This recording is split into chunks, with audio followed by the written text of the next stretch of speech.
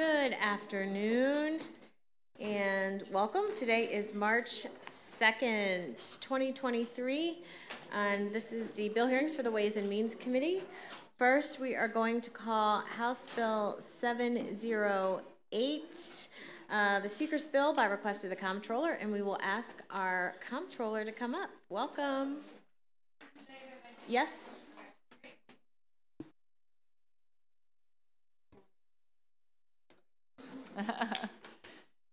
Madam Chair, Madam Vice Chair, it's a nice sound, Madam.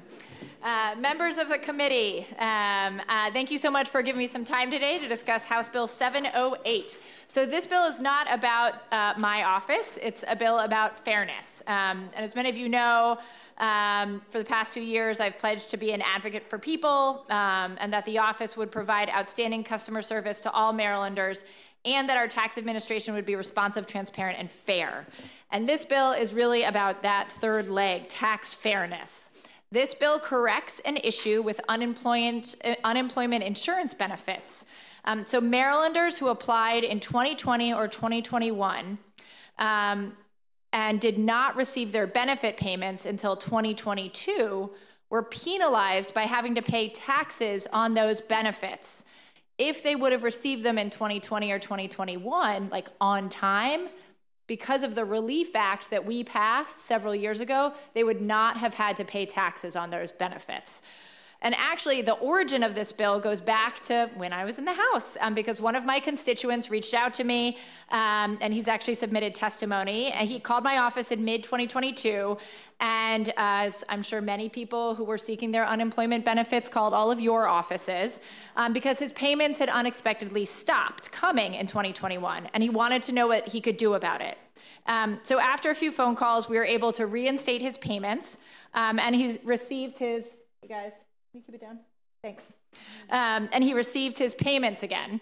And they restarted, but they restarted in 2022, despite being approved in 2021 for them. And that meant that they were no longer tax exempt under the provisions of the Relief Act. Instead, they were taxed at 7%.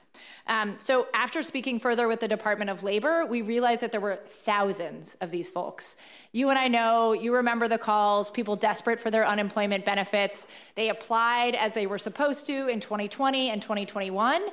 And we passed the Relief Act to make sure that those individuals wouldn't have those benefits taxed in 2020 and 21, so they'd keep that extra income. However, so many Marylanders didn't receive those benefits until 2022. In fact, we think maybe 80,000 Marylanders didn't receive those benefits until 2022. So those Marylanders were effectively denied about $250 a person, because that's sort of the average of what it would have been in terms of the taxes. So Marylanders were actually hit twice by their states. Once when their initial claim was delayed, and then again when they lost the tax benefit that they qualified for. So the Relief Act exempted those unemployment insurance payments, but only if they were paid out in 2020 or 21. So this bill creates a one-time rebate. It's for Marylanders who are struggling with the effects of inflation or working to rebound from being unemployed.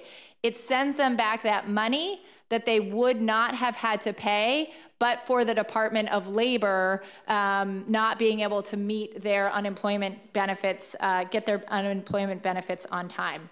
So as a delegate, I was very proud to support the Relief Act, and as comptroller, I'm here today to make sure that the tax relief that we envisioned for people like my constituent ends up in the pocket of all Marylanders who deserve it. And while it's too late to undo the harm that was caused by delays in the Department of Labor, this bill will make a meaningful difference to the unemployed workers that experience those delays and keeps the promises that we made when we passed the Relief Act. I urge a favorable report on HB 708. Thank you. Turn it over. Good afternoon, Madam Chair, Madam Vice Chair, and members of the House Ways and Means Committee. It is a pleasure to be here today advocating for Maryland residents. My name is Giovanni Hawkins. I'm the Executive Director of the Maryland Society of Accounting and Tax Professionals. Our 2,000 CPAs and tax professional members represent more than 700,000 Maryland residents. The Maryland Society of Accounting and Tax Professionals supports House Bill 708. The purpose of the Relief Act was to provide economic relief to individuals and businesses affected by the COVID-19 pandemic. The delays in the Maryland Department of Labor were outside of the control of the individuals receiving unemployment benefits, and it is unfair to penalize these individuals by requiring them to pay taxes on benefits that were earned in the previous tax year but not received until the following year. These individuals who received unemployment benefits are required to pay taxes on those benefits for a tax year in which they did not receive the benefits. In that case, this could offset some of all of their relief provided by the Act, particularly for individuals who were in dire financial straits due to the pandemic. A rebate program to refund the taxes paid on unemployment benefits received in 2022 would bring these individuals into parity with the other taxpayers whose benefits were both earned and paid during the time frame envisioned by the Relief Act. This would help to ensure that all individuals receiving unemployment benefits are treated fairly and receive the intended relief from the Act. We applaud the Maryland legislature for acknowledging how the above referenced performance affected Maryland residents, and while the solution proposed does not make whole those who were adversely affected during a difficult time, we find the proposed solution a creative way to attempt to right a wrong. We urge a favorable report on HB 708. Thank you, Chair Atterbury, Vice Chair Wilkins, and members of the committee. My name is Callie Shumitz. I'm with the Maryland Center on Economic Policy, and we are in strong support of House Bill 708 because one of our top priorities is making Maryland's tax system more equitable. HB 708 is a straightforward, common sense bill that restores a tax benefit that some workers who went through a period of unemployment missed out on through no fault of their own.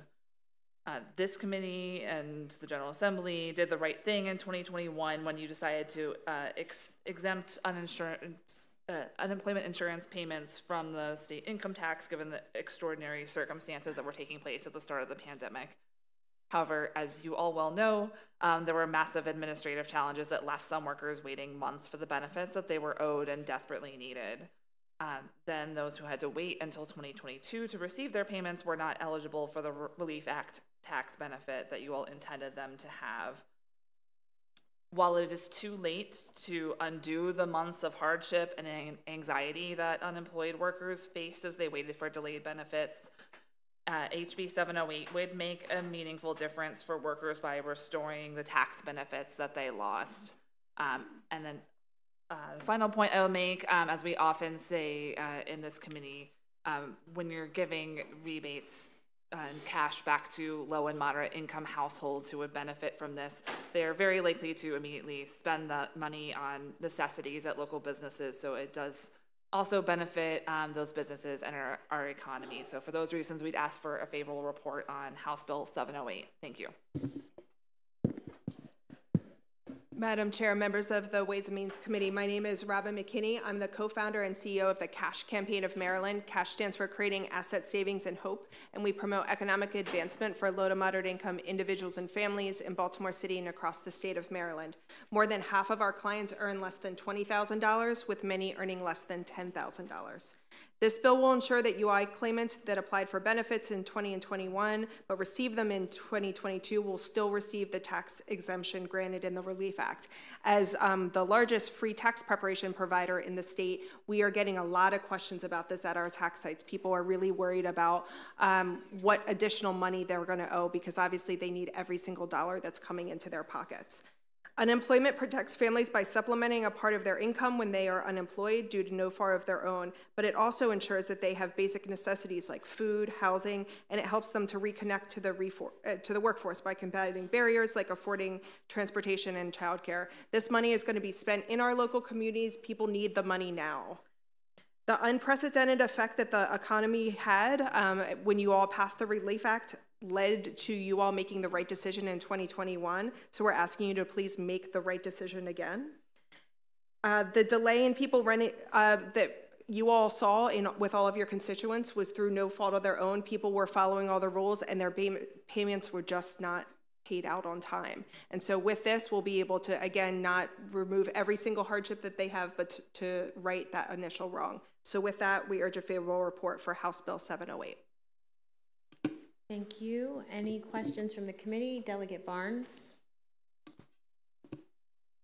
Thank you, Madam Chair, and thank you, Madam Comptroller, for presenting the bill. As I read through this and I understand it, because my office is still getting phone calls from those that have been impacted by COVID, as well as those that have not even received their funding. Is there a number as to how many people we're looking for this to be able to help? And what would be the offset or the relief dollar amount? Great question. So we know that 21,474 people applied in 2020 and did not get their payments until 2022. And we know that 59,059 people applied in 2021 and did not get their unemployment payments until 2022. So we're talking about 80,000 people, basically, which is pretty staggering. I mean, it's, you know, I know we all handled their phone calls, and it was a really trying time. And we know that it would be, we've calculated up that it would be $11 million, we know for sure, based on state taxes that have been withheld by the Department of Labor, but we estimate it would be probably another 5 to 9 above that as well in non-withheld taxes. That is our estimate. So it is a sizable amount of dollars and people. Roughly $20 million to rewrite a wrong, if you will. And do we have an idea as to the where these people coming from? They're all over the state. They're all over the state. They're all over the state. Yep. Okay. Yep. They're all over the state. And I think there's written testimony from AARP. And I did want to just highlight that, because when we talk about where are these people coming from, there are also a lot of seniors who this affected as well, who became unemployed during the pandemic and could not get through. So there's a higher number of seniors than one would guess. All right. Thank you, Madam Chair. Delegate Hornberger. Madam Chair, Madam Comptroller, good to see you. I just had 2 questions on the bill, and I think it's great, a bill to start with. But is there a hold harmless for the people that potentially overpaid and filed and then received a accordingly return? There isn't a hold harmless written into the bill. I mean, we could look into, I mean, we could edit, you know, we could amend it. But I don't know how many we have actually, we can go back and look and see if that has happened or how much, what the prevalence of that is. I don't know if you all are seeing, if you've seen that at all at Cash, but we can certainly amend. We've had a number of constituents, this is more from the labor side, a number of constituents that received benefit and then were told later that they shouldn't have, that they needed to pay it back. Right. So this has some tax implications on the kind of the same vein. Right. Yeah. And then That's true. The second question is, we also saw a tremendous amount of fraud that occurred during this. So Yes. Is there a protocol to make sure that these are bona fide applicants? Yes. So that is a good question. So the Department of Labor is working through that. So from our standpoint, we have very good, like to brag, we have excellent fraud detection in the Comptroller's office. We are always looking to beef it up, but we are doing really good work there. And these numbers, these people are people who've been verified. They are accurate. The Department of Labor paid them, understands who they are, and so we also have verified them as well. Okay, great. Thanks for the bill. Yep. Just on the overpayment issue, there is a bill that Economic Matters is considering, and we'd be happy to connect you on that. Okay, there you go. Thanks. Any further questions from the committee? Okay, seeing none, thank you very much. Thank you. Always great to see you, Madam Comptroller. You too. And that concludes the testimony on House Bill 708. Delegate Munoz, House Bill 1094.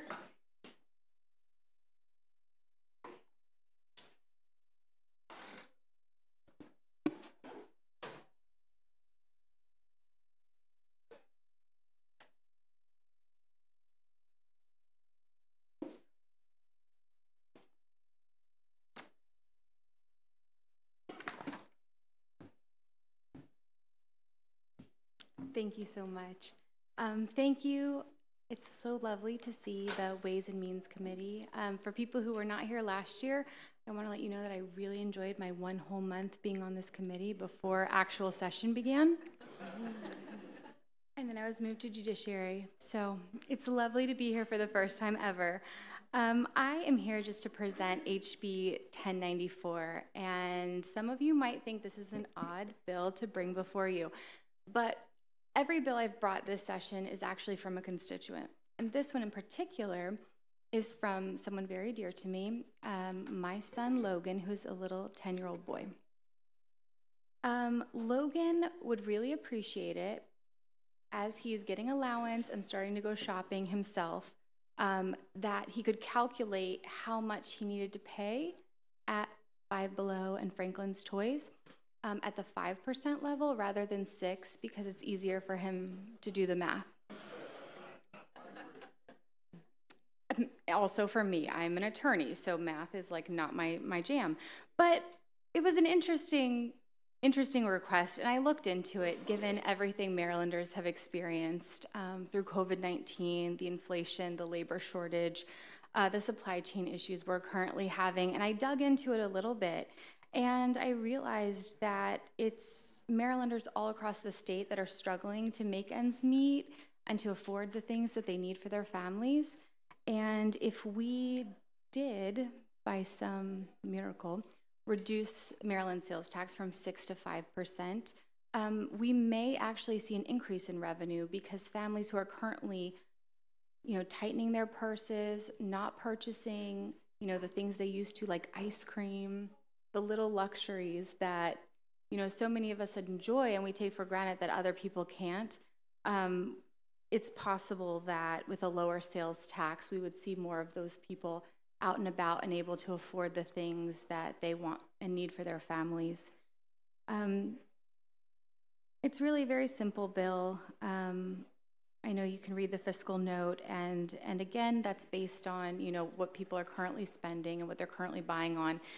But we've seen families talking online in our neighborhoods about eggs.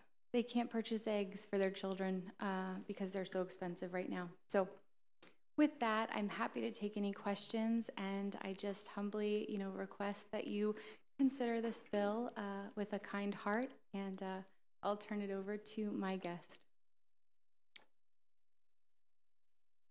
Okay, well, thank you all for having me. My name is Eurypsy Morgan. I am also an attorney. A significant part of my practice is focused on estate planning and probate. Some of the saddest stories that I hear are when I write somebody's will, and one of the first questions they'll ask me is this will still valid if I move, or when I move to Florida or to Pennsylvania or to Virginia? And oftentimes it's grandparents that ask me that question simply because of the cost of living here in Maryland.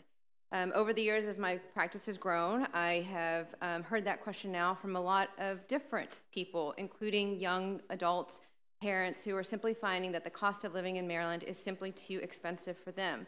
And so I support this bill, and I urge you to consider it as well, not just because of the people that it affects, but because of the numbers as well. For example, our neighbor, Delaware, has a 0% sales tax, as I'm sure we all know. If you may not have been aware that if a person from Annapolis were to move to Delaware City on a salary of $60,000, their cost of living would be lowered by 13.4%. In addition, they would have a positive net change of disposable income of $7,443.80. That's huge.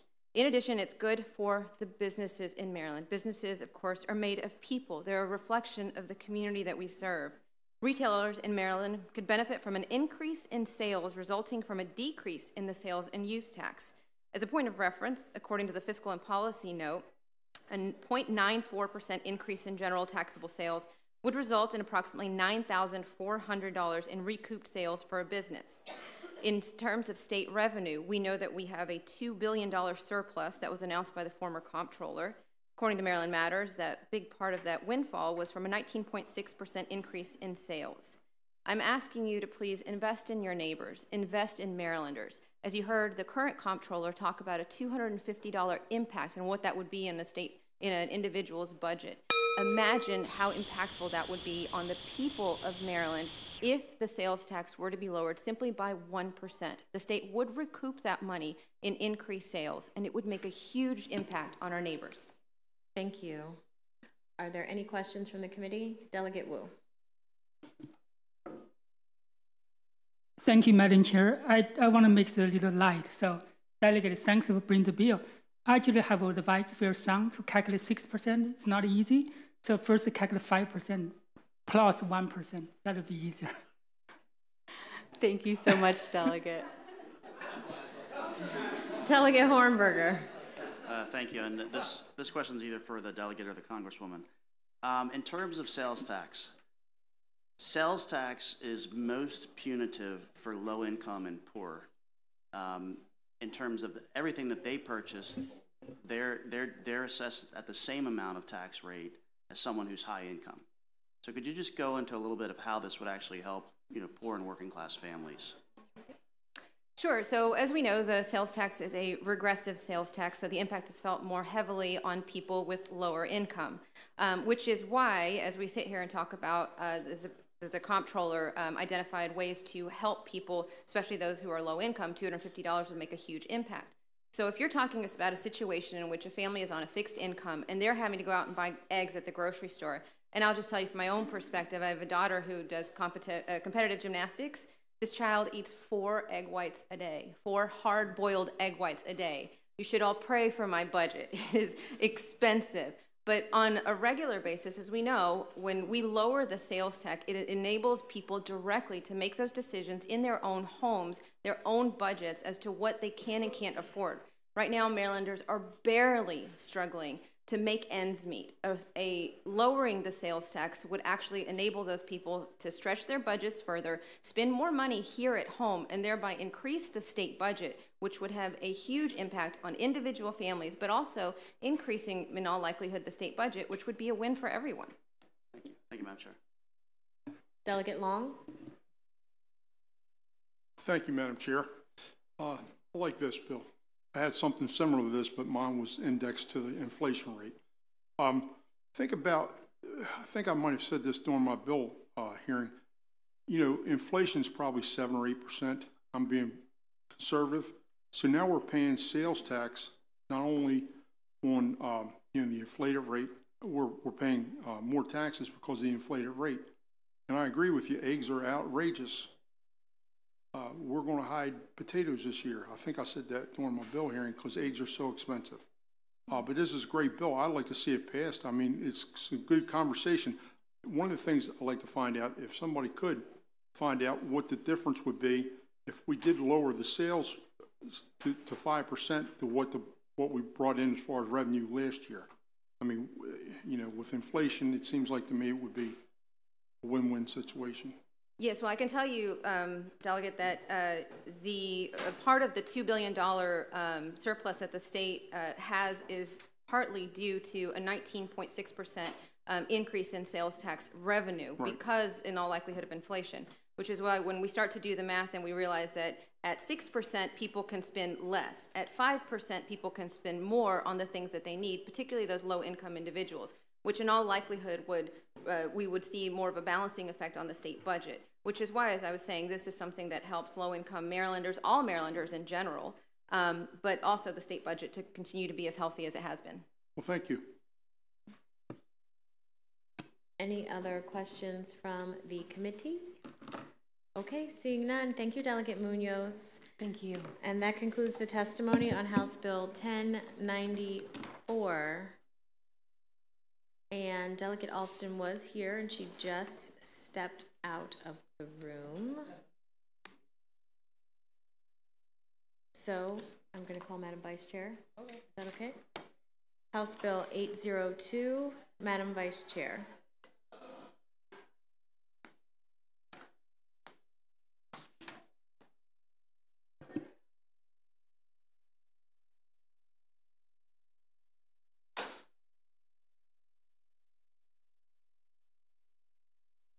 Hello, Madam Chair. Greetings to this esteemed committee. For the record, I am Delegate Janelle Wilkins, and I'm pleased to present HB 802.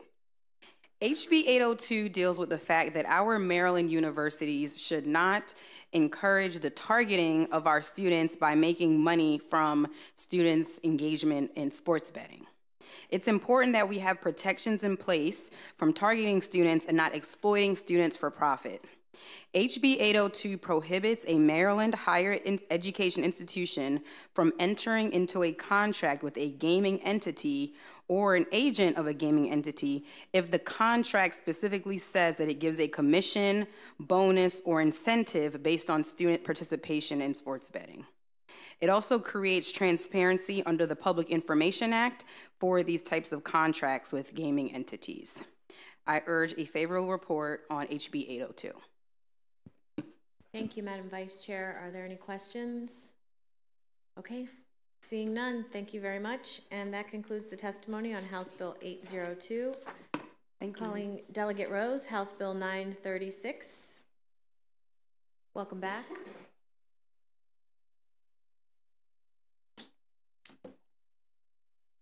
Great to be here again. Again, I still miss you, even from yesterday.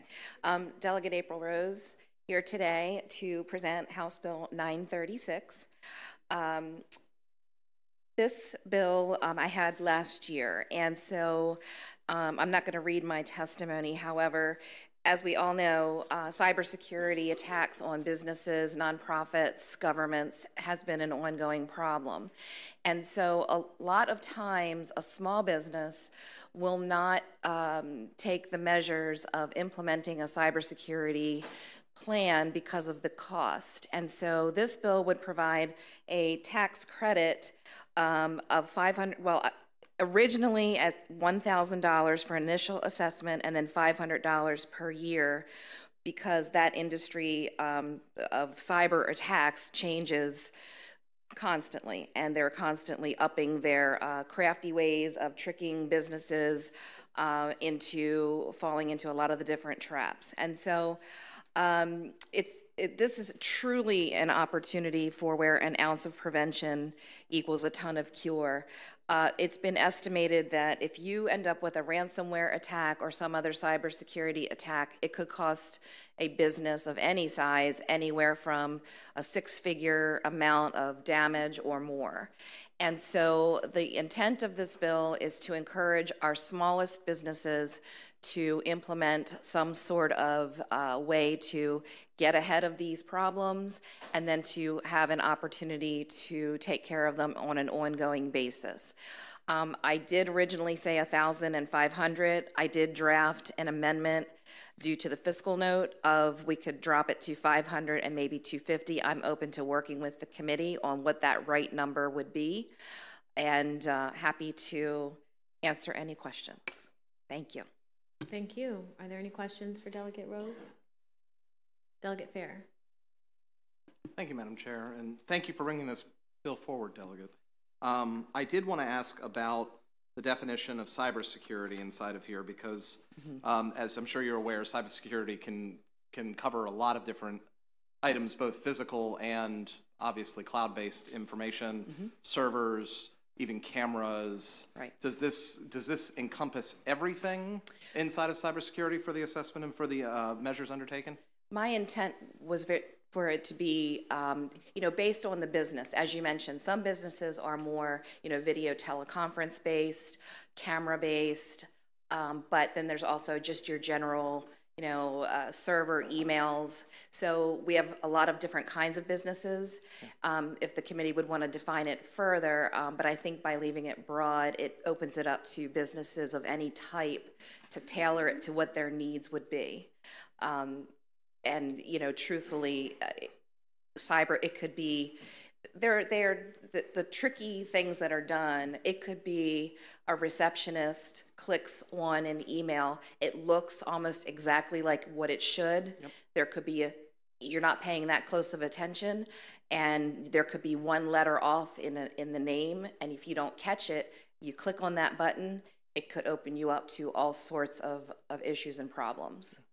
I would love to talk to you offline about this bill. Just there's so many layers to cybersecurity that can be taken, and I think cybersecurity companies would be the first to tell you that a lot of times they make recommendations for businesses that they don't implement. Yes. So I'm wondering if there's a way to incentivize businesses to take extra steps in this process that would better protect them and not leave them open for security risk. Absolutely, and that's exactly why I wanted to have the ongoing tax credit, because you can do the initial assessment, feel that you have a pretty good safety net, but as we get better at protecting ourselves, these bad actors are finding other ways to get around it. And so that's why I think an ongoing tax credit is really important, so that businesses will have the incentive to continue to upgrade their security practices. It could be as simple as 1 year training every year, have everybody that's an employee go through a very simple training. These are the latest trends. This is what's going on. A 1 year training might not cost a whole lot of money, but it's worth doing, because if you have that one person that makes, really an innocent mistake based on bad actors, it could be very catastrophic. Thank you. Delegate Buckle. Thank you, Madam Chair. So, in your years on the committee, we've tried to facilitate this bill because everybody thinks it's a good intention and purpose, and one of the reasons that it gets stuck always becomes the fiscal note. Right. So my recollection and looking at the fiscal note is the cybersecurity credit that exists now, that's typically eaten up by larger companies, larger businesses, is capped at $4 million. Do you think that it might be possible to facilitate the goals of this bill? Because, I don't always believe in the fiscal analysis. I'm not saying that I think they're doing something wrong. I just think that it's not really as accurate or econometric as we would like to see, right, given the realities. But it says, it may exceed $70 million in state revenue. So, we're not going to do that. You served on the committee long enough. Would you be amenable to perhaps capping this credit for the small business at a fractional amount, $1 million, $2 million, $2.5 million of what we cap the large business or the open-ended cybersecurity tax credit, which is $4 million? Absolutely. I think that would be very reasonable. And in addition to what you mentioned about the fiscal note, as I read it, it makes a lot of assumptions. While we make this tax credit available, it's making assumption of how many businesses would actually avail themselves to it. And that's a question. So I think that would be a great idea, and I would certainly be open to doing that. Okay, you cap it, you get an absolute budgetary impact. Mm-hmm. You know what it's going to cost and what it's Absolutely. not going to cost. And, okay, thank you. Great idea. Thank you. He has one from time to time. Any further questions from the committee? Okay, seeing none. Thank you, Delegate Rose. Thank you all. Bye. Okay, and that concludes the testimony on House Bill 936. Delegate Fisher, House Bill 1169. Well, good afternoon, esteemed members of the House Ways and Means Committee. For the record, my name is Delegate Mark Fisher, District 27C, beautiful Calvert County, Maryland. I'm going to start out with House Bill 1169.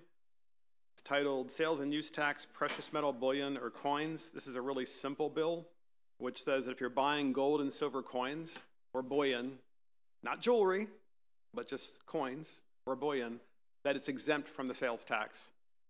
It's my understanding that if you buy over $1,000 worth, you are charged the sales tax in Maryland, but under $1,000, you are not charged, excuse me, but if you buy under $1,000, you are charged. So it seems kind of unfair, especially in times of inflation, when by holding on to dollars, you're actually losing money. So there's an opportunity to kind of fix that so that people can invest in hard assets and that will hopefully hold their value, because we know the dollar isn't. And that's what the bill does. Happy to answer any questions. I have a question. Of course. What's a bullion? It's instead of a coin that's been coined, if you will. A coin that's been coined? It's it's an ingot. It's like an ingot. Who? Yeah. Okay. Yeah. Okay. So instead of being minted like a coin, it's an ingot. So an ingot. You coming in here with all types of SAT words today.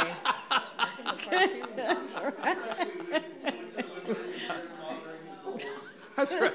Hey, my wife was born in Switzerland. Okay, I know a little bit about this stuff. So. Delegate Buckle has some questions for you. Thank you, Madam Chair. I just had a question that seemed of what you just said, and I just took the first look at the bill. Why in the world, do you have any idea, did you get any chance to, I don't know, research maybe is the right word, why would we not impose a sales tax for people who are buying a lot of this, which would tend to me that they're wealthier individuals typically using it to hedge their investment portfolios? They don't pay any tax, but people that are buying less than $1,000 of it that may be for particularized purposes, or maybe they're middle-class folks who just want to buy in small increments, they are paying a sales tax. You have any idea? Like that is completely counterintuitive. It is. I think the history of this, we've looked into. We haven't been able to find how it got to this point, but clearly the current law skews towards those with money and against those that do not have it. Right. And so it would make sense to fix that. And maybe, Madam Chairwoman, we could have a zero fiscal note by fixing that. Right, by leveraging out, you're going to charge the sales tax on the larger purchases, maybe even thousands, not realistic now with the price of gold, but you're not going to charge it for people who are just buying smaller amounts as part of their retirement savings on a monthly basis. So, for example, if you buy an ounce of, if you buy a coin, and it's a gold coin, and it's 1 ounce, it's worth almost $2,000. So you're paying the sales tax. You're not paying the sales tax on that. I don't know very many people who are working people, they're going to buy a $2,000 coin. They're probably going to buy the silver coin, which is $25. But you might get people who say, hey, I decided as part of my investment thing, I invest $250 a month in silver bullion that I think is a hedge against inflation, and I pay the sales tax on my $250 a month purchase. Perfect. Okay. Exactly. Thank you. Thank you for the question. Any other questions? Okay, thank you. Seeing none, that concludes the testimony on House Bill 1169.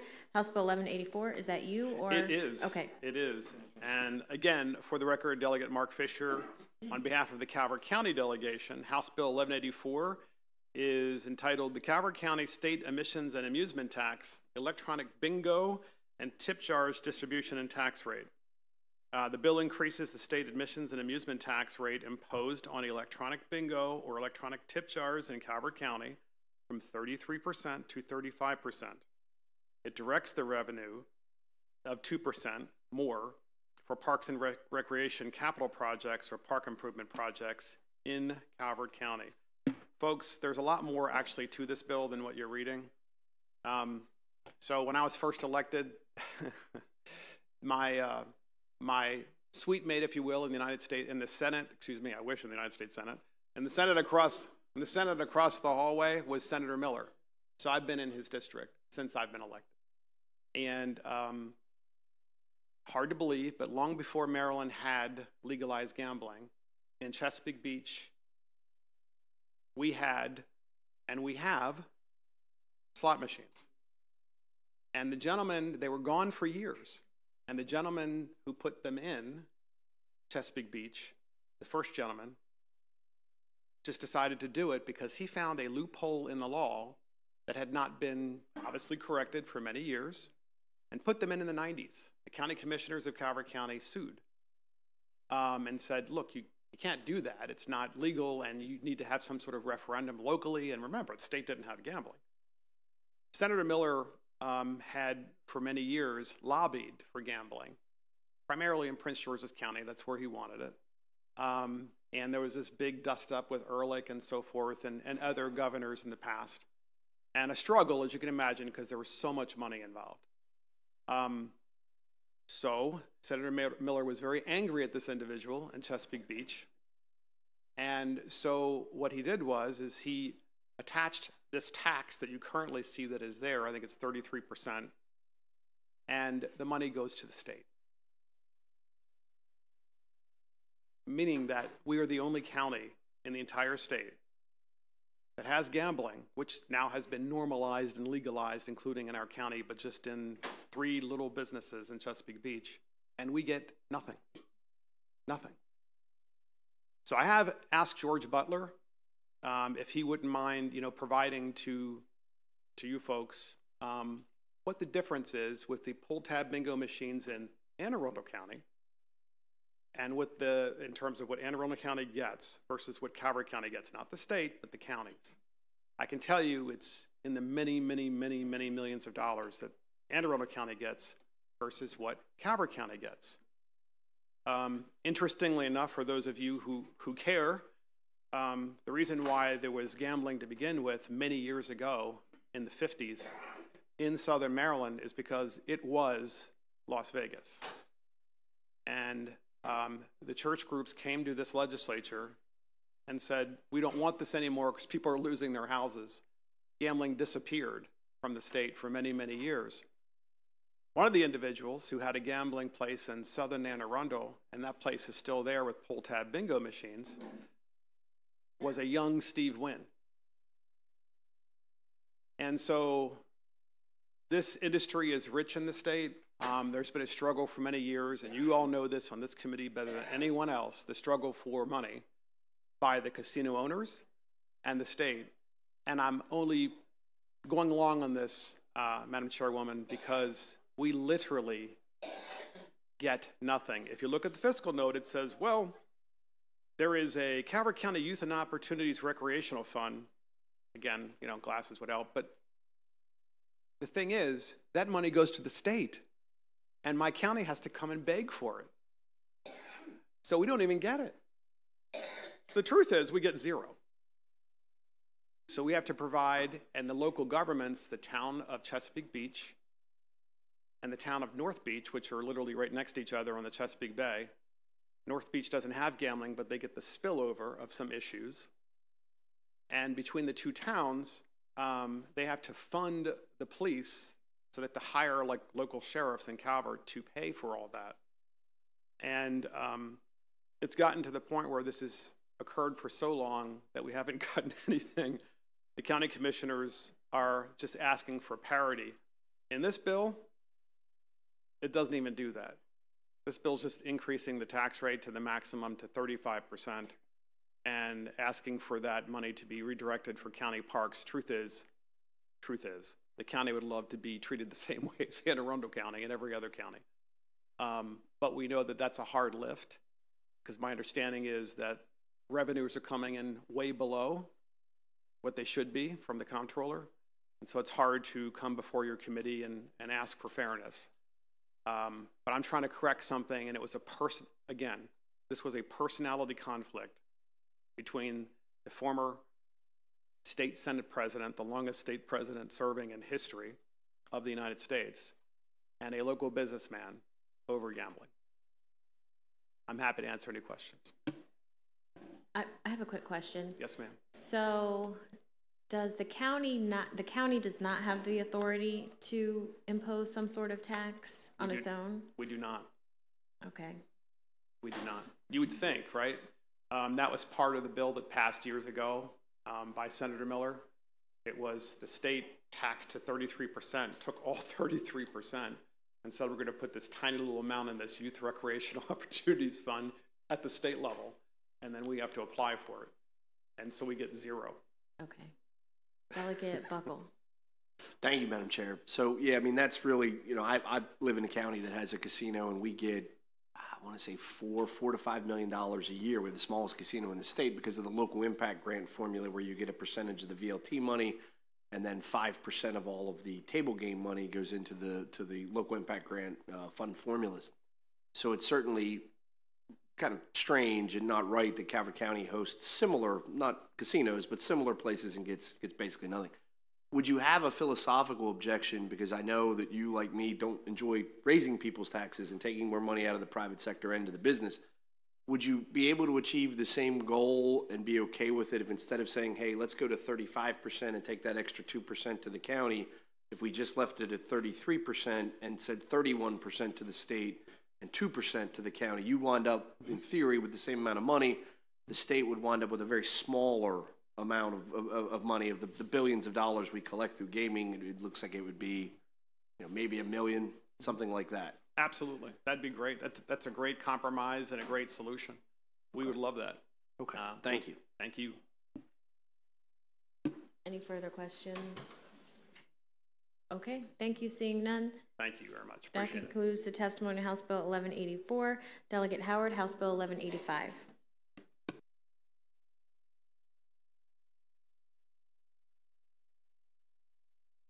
Okay, if I bring up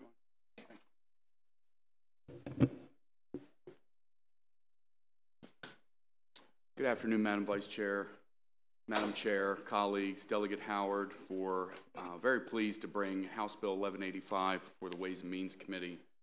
This bill alters the existing one-time income tax credit for long-term care premiums. Under the bill, the credit may be claimed only with respect to policies after December 31st, 2023. Essentially, what it is there's a one-time $500 tax credit for the purchase of long-term care. We'd like to see that become an annual, and if you look in in the bill on the analysis on page 2. It gives you a little bit of a side-by-side on that, outlays some of the time frame on that also. So we would drop it down to $250 a year for 2023, 2024, no, I'm sorry, 2024 and 2025, and then it would step back up to $500 in, I believe, 2026. You know, when I put this bill in before, it came to my attention that as Maryland population grows, it's also growing older. In the Economic Matters Committee, former colleague of ours, Bill Frick, did a lot of work in expanding access to 401ks and things like that for what we would call the silver tsunami. Right now, under the U.S. Census data, the predictors are, and I even have an article here from the Baltimore Sun, the predictors are by 2030, there will be approximately 7 million Marylanders, and about 30% of them will be over 65. And the fact of the matter is that we do not have the facilities to take care of these folks as this, gray tsunami kind of comes about. What I'm trying to do is get ahead of this and keep, quite frankly, the people, older people in the homes and the communities that they built. I think that's the best place for them to age, is to age in place. And, I'll just quote is a 2005 article in the Baltimore Sun entitled Maryland 2030, More Crowded, Population Older. It states the U.S. Census projections show the numbers of Marylanders 65 and older is expected to double by 2030 to about 1.2 million Marylanders, which is 1 of every 5 residents. Anibon Bosu, the Chief Executive Officer of the SAGE Policy Group, an economic policy consulting firm in Baltimore, predicted that as the ranks of older residents grow, the demand for human services, healthcare, transportation, and transportation oriented to the elderly is going to grow by leaps and bounds, putting pressure on government to provide them. This bill is an attempt to get ahead of that, try to incentivize the purchase of this very, very important healthcare premium, and I ask for a favorable vote on the bill. Madam Chair, committee members, my name is Paul Schwartz, representing the National Active Retired Federal Employees. A couple of weeks ago, you may remember, I testified before this committee in support of Vaughn Stewart's bill, HB 160, which was designed to address an inequity for a specific group of taxpayers, those who purchased long-term care insurance in 2005 or prior. This bill, HB 1185, is designed to address the economic impact on Maryland's budget of the high cost of Medicaid and nursing homes. As I previously mentioned, Medicaid accounts for more than a quarter of Maryland's budget. Nursing homes account for a major portion of Medicaid. Anything that this committee can do to help keep Marylanders in their homes longer by delaying the need to enter nursing homes will have a positive impact on the Maryland budget. HB 1185 does that by providing a phased-in annual tax incentive to encourage the purchase of long-term care insurance at an early age when it is most affordable, and, most importantly, enable purchasers to keep their insurance when they reach the point that they will need it. Figures from the Federal Department of Health and Human Services show that over 1/2 of all persons 65 years old and older will need substantial amounts of long-term care at some point in their lives, and about 15% of these seniors will need 5 or more years of long-term care. The costs of long-term care are high, ranging from around $50,000 a year for home health aides to well over $100,000 for nursing home care. Only 17% of baby boomers have planned for long-term care needs. Only 10% of adults over the age of 65 own long-term care insurance. I ask this committee to not leave seniors behind. I hope that's a catchy phrase. Thank you. Thank you. Are there any questions? I have a quick question. Delegate Howard, how did you, I think it's an interesting bill. I also am interested in Delegate Vaughn Stewart's bill. And I know that deal with the same issue, but approach it differently. How did you come up with your date of when to start? I think you said December Yeah, I think it's December 31st. So how did you pick that date? That was in bill drafting. Okay. And Madam Chair, if I could, just for a brief second, look, we all want to find a solution here. And I understand the lower projected revenues, and I've read the fiscal note moving forward. You know, as far as return on investment is concerned and incentivizing this category of folks to purchase this long-term health care insurance, I would absolutely love to work with a subcommittee because, you know, maybe it's 250 moving forward but anything more than just the one time. Thank you. Any other questions?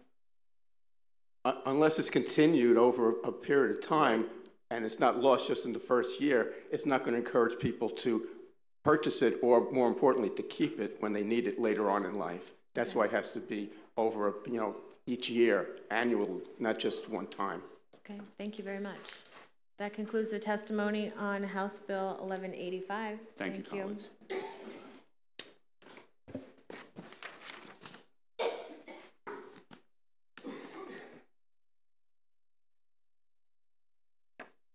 Oh, on that bill? I'm sorry. Oh, yes, you did. I apologize. House Bill 1185, Brett Linginger. Thank you. I apologize. No problem. Thank you, Madam Chair and members of the committee. Brett Leininger here today on House Bill 1185, testifying in full support on behalf of NAIFA Maryland, National Association of Insurance and Financial Advisors. I think everything was summed up very well. We testified in support of Delegate Stewart's bill for all the same reasons, so me too. Thank you. Any questions? Okay, thank you. And now that really concludes the testimony on House Bill 1185. Calling Delegate Barnes, House Bill 1102.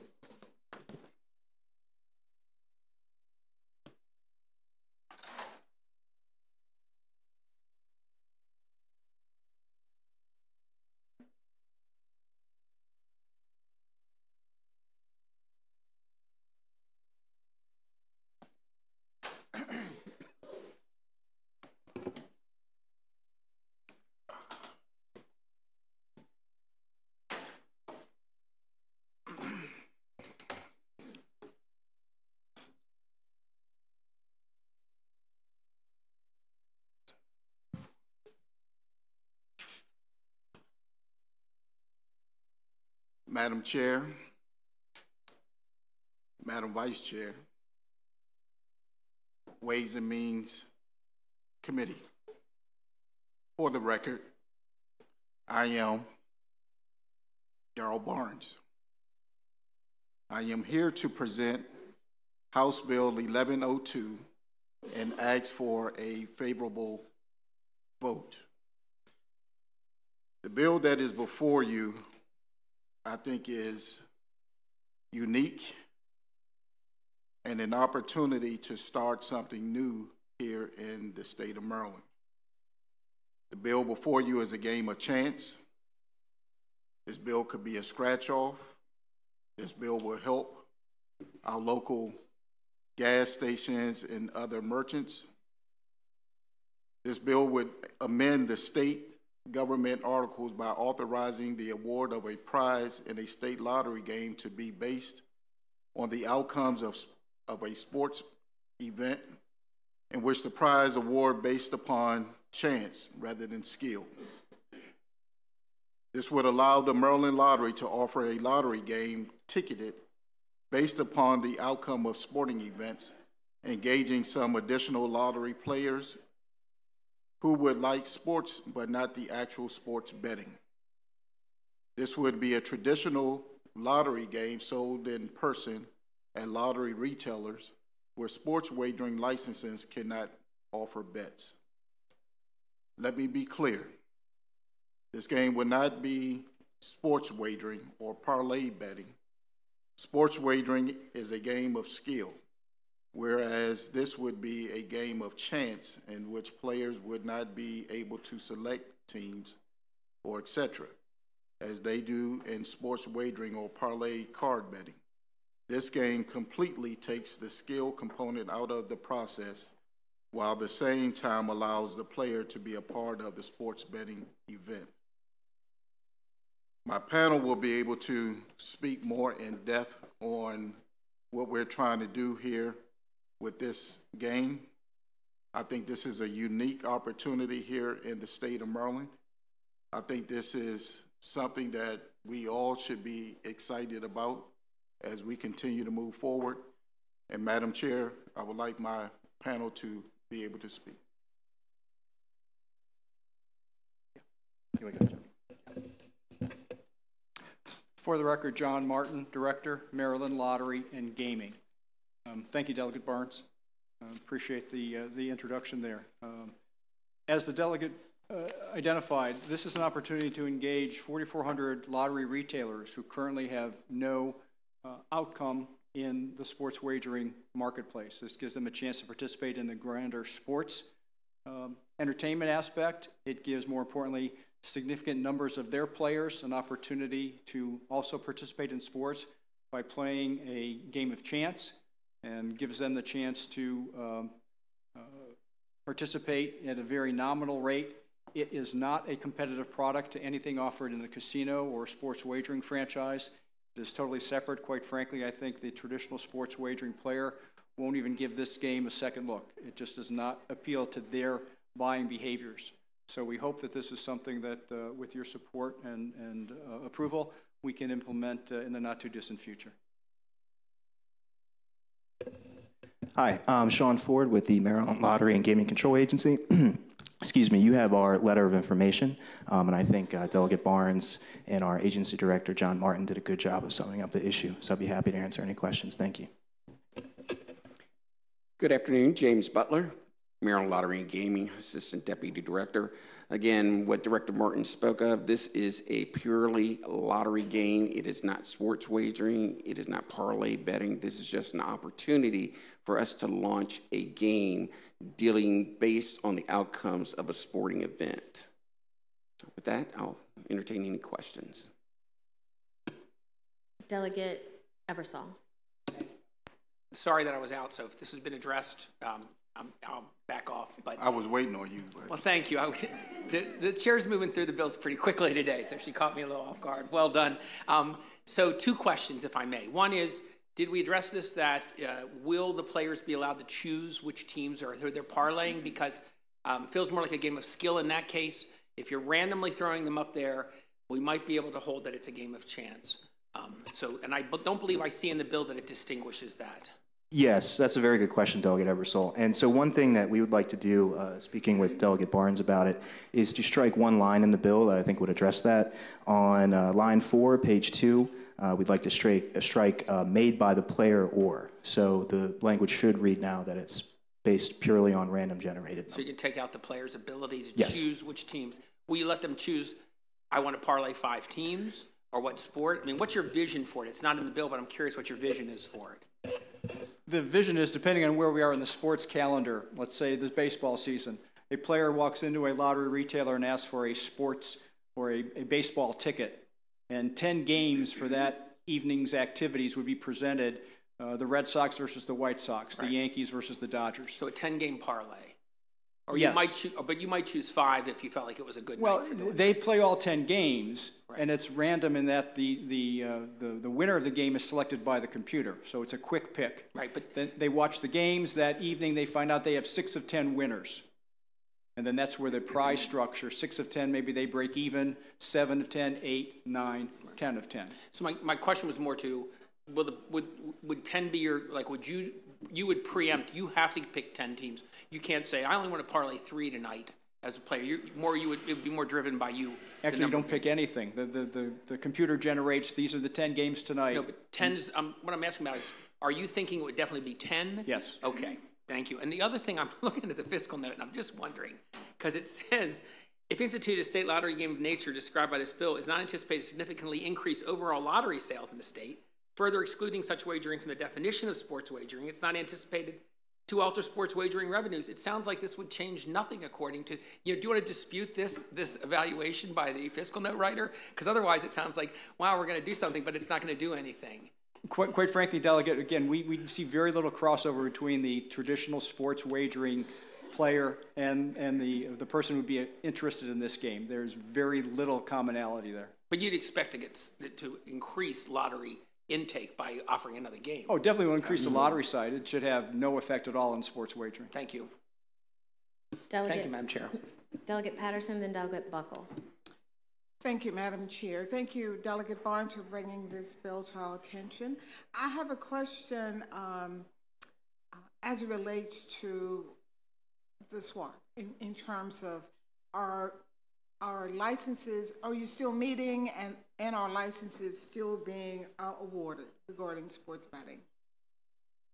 Yes.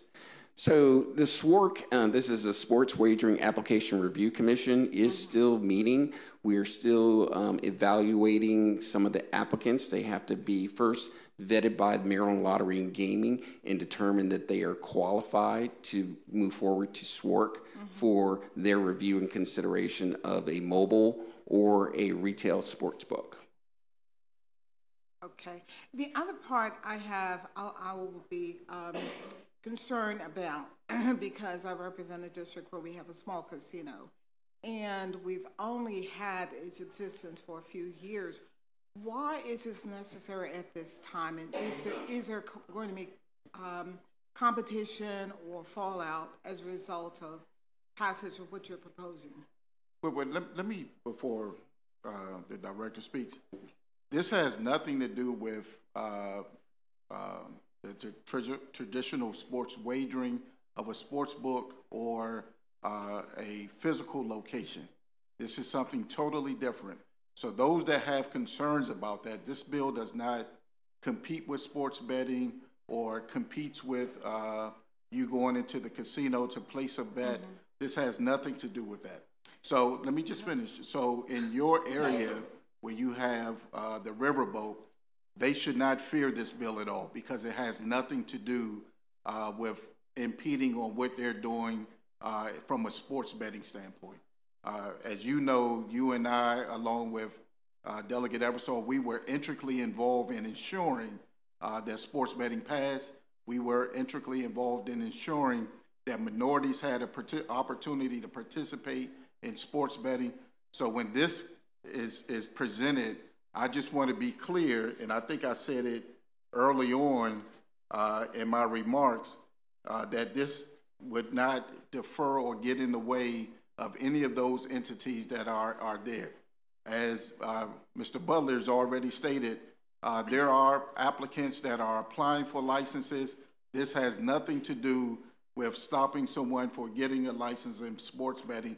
This is just another tool in which the Lottery Commission could have as another offering when they offer all the other things that they offer, from scratch-off games and other things. This is just something that we're presenting that's brand new that could be here in the state of Maryland.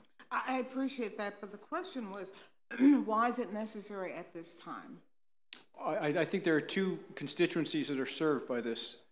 First is, again, the retailer community, 4,400 retailer partners, many of them small businesses, first-generation immigrants who are working day in and day out to provide additional income and revenue for their business and for their families. This gives them an opportunity that they've shut out of the current sports wagering platforms. This gives them a chance to participate in a broader sports product for their clientele. And many of their clientele are intimidated by going into a casino. They don't understand all the nuances of sports wagering. This is a very simple, quick pick game that allows them, if they're a sports fan, if they're a baseball fan, football, basketball, to participate at that level and get some ancillary benefit of being part of a larger picture. Right, and Delegate Patterson, if I may, the only reason why we're here is the sports wagering law, the definition is so broad that it could encompass a lottery product.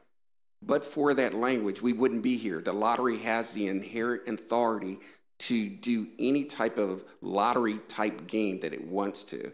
Again, that's the only reason why we're here, is to clarify that lottery products that are offered by the agency are not sports wagering. Thank you. Thank you. Delegate Buckle. Thank you, Madam Chair. So I had the same question to Mr. Butler that Delegate Patterson asked. I just happened to ask it while Comptroller Learman was still testifying. That's exactly what I asked about the process of the SWARC and where we stood, because it doesn't seem like we have a a very robust uptake, so to speak, of those Class B brick and mortar licenses that we all anticipated a couple of years ago. There would be, widespread penetration throughout different counties, different communities of the state of having that. It doesn't seem to have happened yet. But I guess the two questions that I have. Are there any other states that do this, that offer a lottery product that allows you to go in and say, hey, I want to bet NFL football this Sunday, you give me 10 games randomly generated, and then I go home at night and watch the games? The only state I'm aware of, Delegate, that does that is the state of Delaware, but that is a classic parlay game of skill process. I'm not aware of any other lottery in the country that does a game of chance, which would give us a great opportunity to kind of set the expectations. So I have found, much to my chagrin, that in fact sports gambling is quite a game of skill, and I'm not that skillful at it apparently, but it definitely is different. So that, I guess, is kind of, to be fair, I think I'm hearing kind of two different things. So my friend Delegate Barnes is saying this doesn't have anything to do with sports gaming. No one who wants to do sports gaming will play this. But Mr. Martin just said that this will enable people who are interested in sports gaming or sports in general, but are perhaps intimidated or don't feel they have a bevy of knowledge to walk into a casino and understand the intricacies of, are you taking someone minus 110 versus plus 290? What does that mean?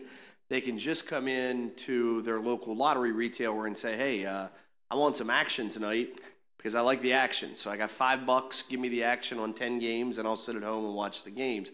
That seems to me like it is kind of sports gaming, even because that's what they're there for. They're there to watch the results of the games, not just simply to say, hey, there's a randomly generated number or other things that you do. Do you think there's any dichotomy between that? I think you'll get a small percentage of people that will experiment with both, but I think clearly they are complementary. I think there's a place for both in the marketplace. Okay. And then my final question, I guess, is, and I should know this better, I know that to place a sports wager in Maryland at a brick and mortar or online, they're supposed to have, online security. You have to be 21 years old or over. How old do you have to be to walk into a lottery retail or gas station, whatever, and buy a lottery ticket? 18 years old. So then 18-year-olds, presumably even people that still be in high school, I think I was perhaps still in high school when I was 18 for a short period of time, you could go in. I wasn't 19. I was not 19. I did not fail any years. Thank you, Delegate Ebersol. But could those individuals, then you could be 18, you could be in high school, you could go in and buy this sports gaming, let's not call it a sports gaming product, that's not what you want to call it, but this sports-oriented lottery ticket. Just as they could buy a pick ticket, a Powerball ticket, any other age-controlled lottery product. Okay, thank you. Any further questions? Okay, seeing none, thank you very much. That concludes the testimony on House Bill 1102. Delegate Barnes, House Bill 1074. And there is a Carol McDermott and Ryan Killa, and there is one person virtually.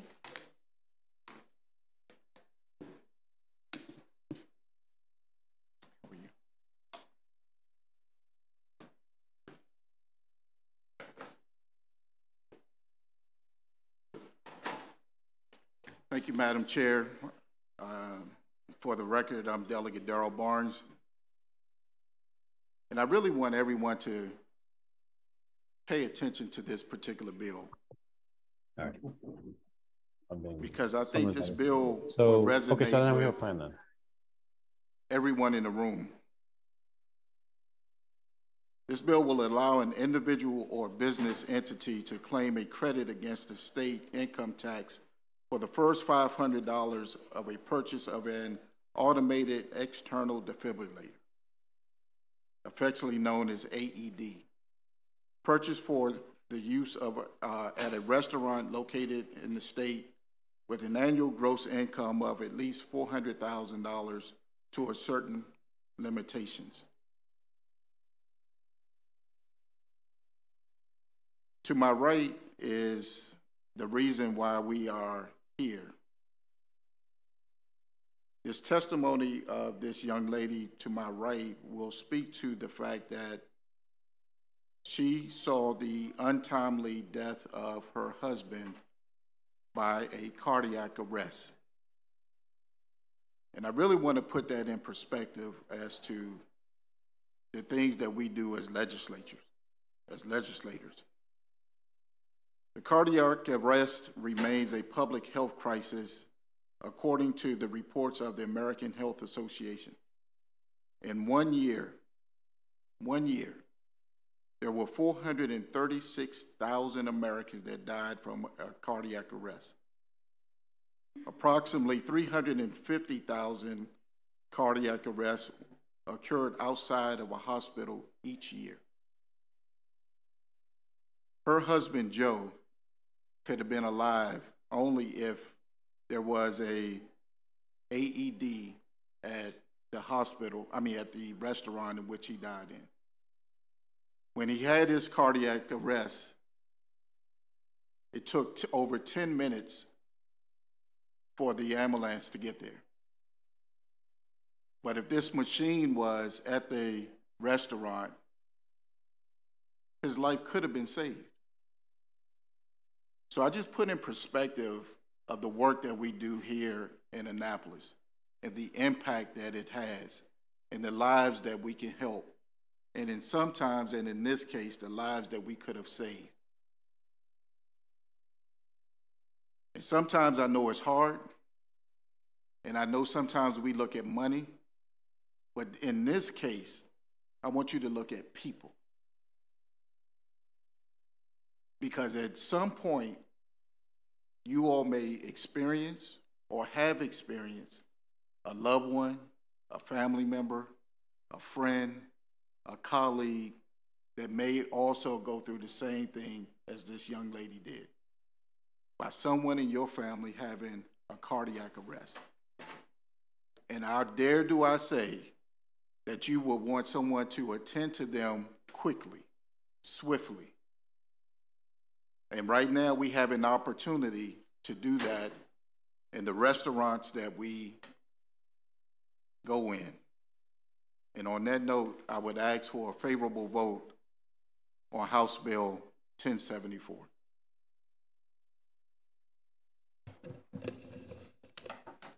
Thank you. Thank you, Delegate Barnes.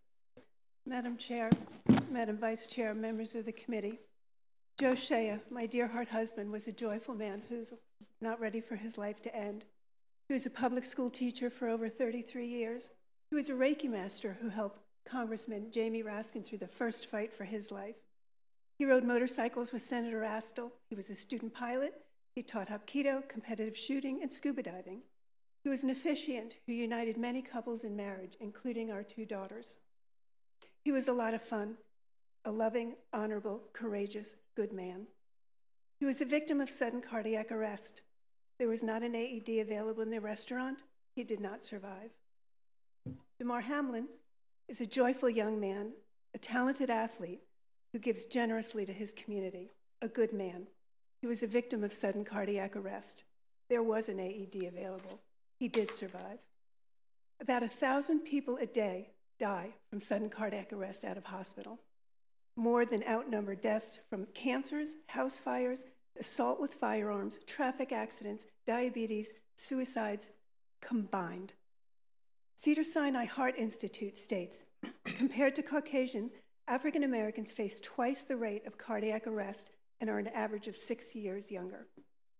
The Maryland Restaurant Association website says the restaurant industry is the most diverse in the country. The patrons that support the Maryland restaurants are a beautifully diverse population who spent over $15 billion in restaurants in 2021. According to MIMS, the cost of AEDs go from $700 to $1,700. The cost to individuals, families, and the state from someone who can be hospitalized for weeks, even months, because they did not receive a timely shock is exponentially more. There is no mandate, but please incentivize Maryland restaurant owners to have an AED available so people like my Joe can survive. It's a very small price to pay to protect the owners, the employees, and the patrons who keep the restaurants open. From my heart, thank you. I also want to mention that there is an AED in each building here on campus at the security entrance. The State House has one on every floor. Thank you.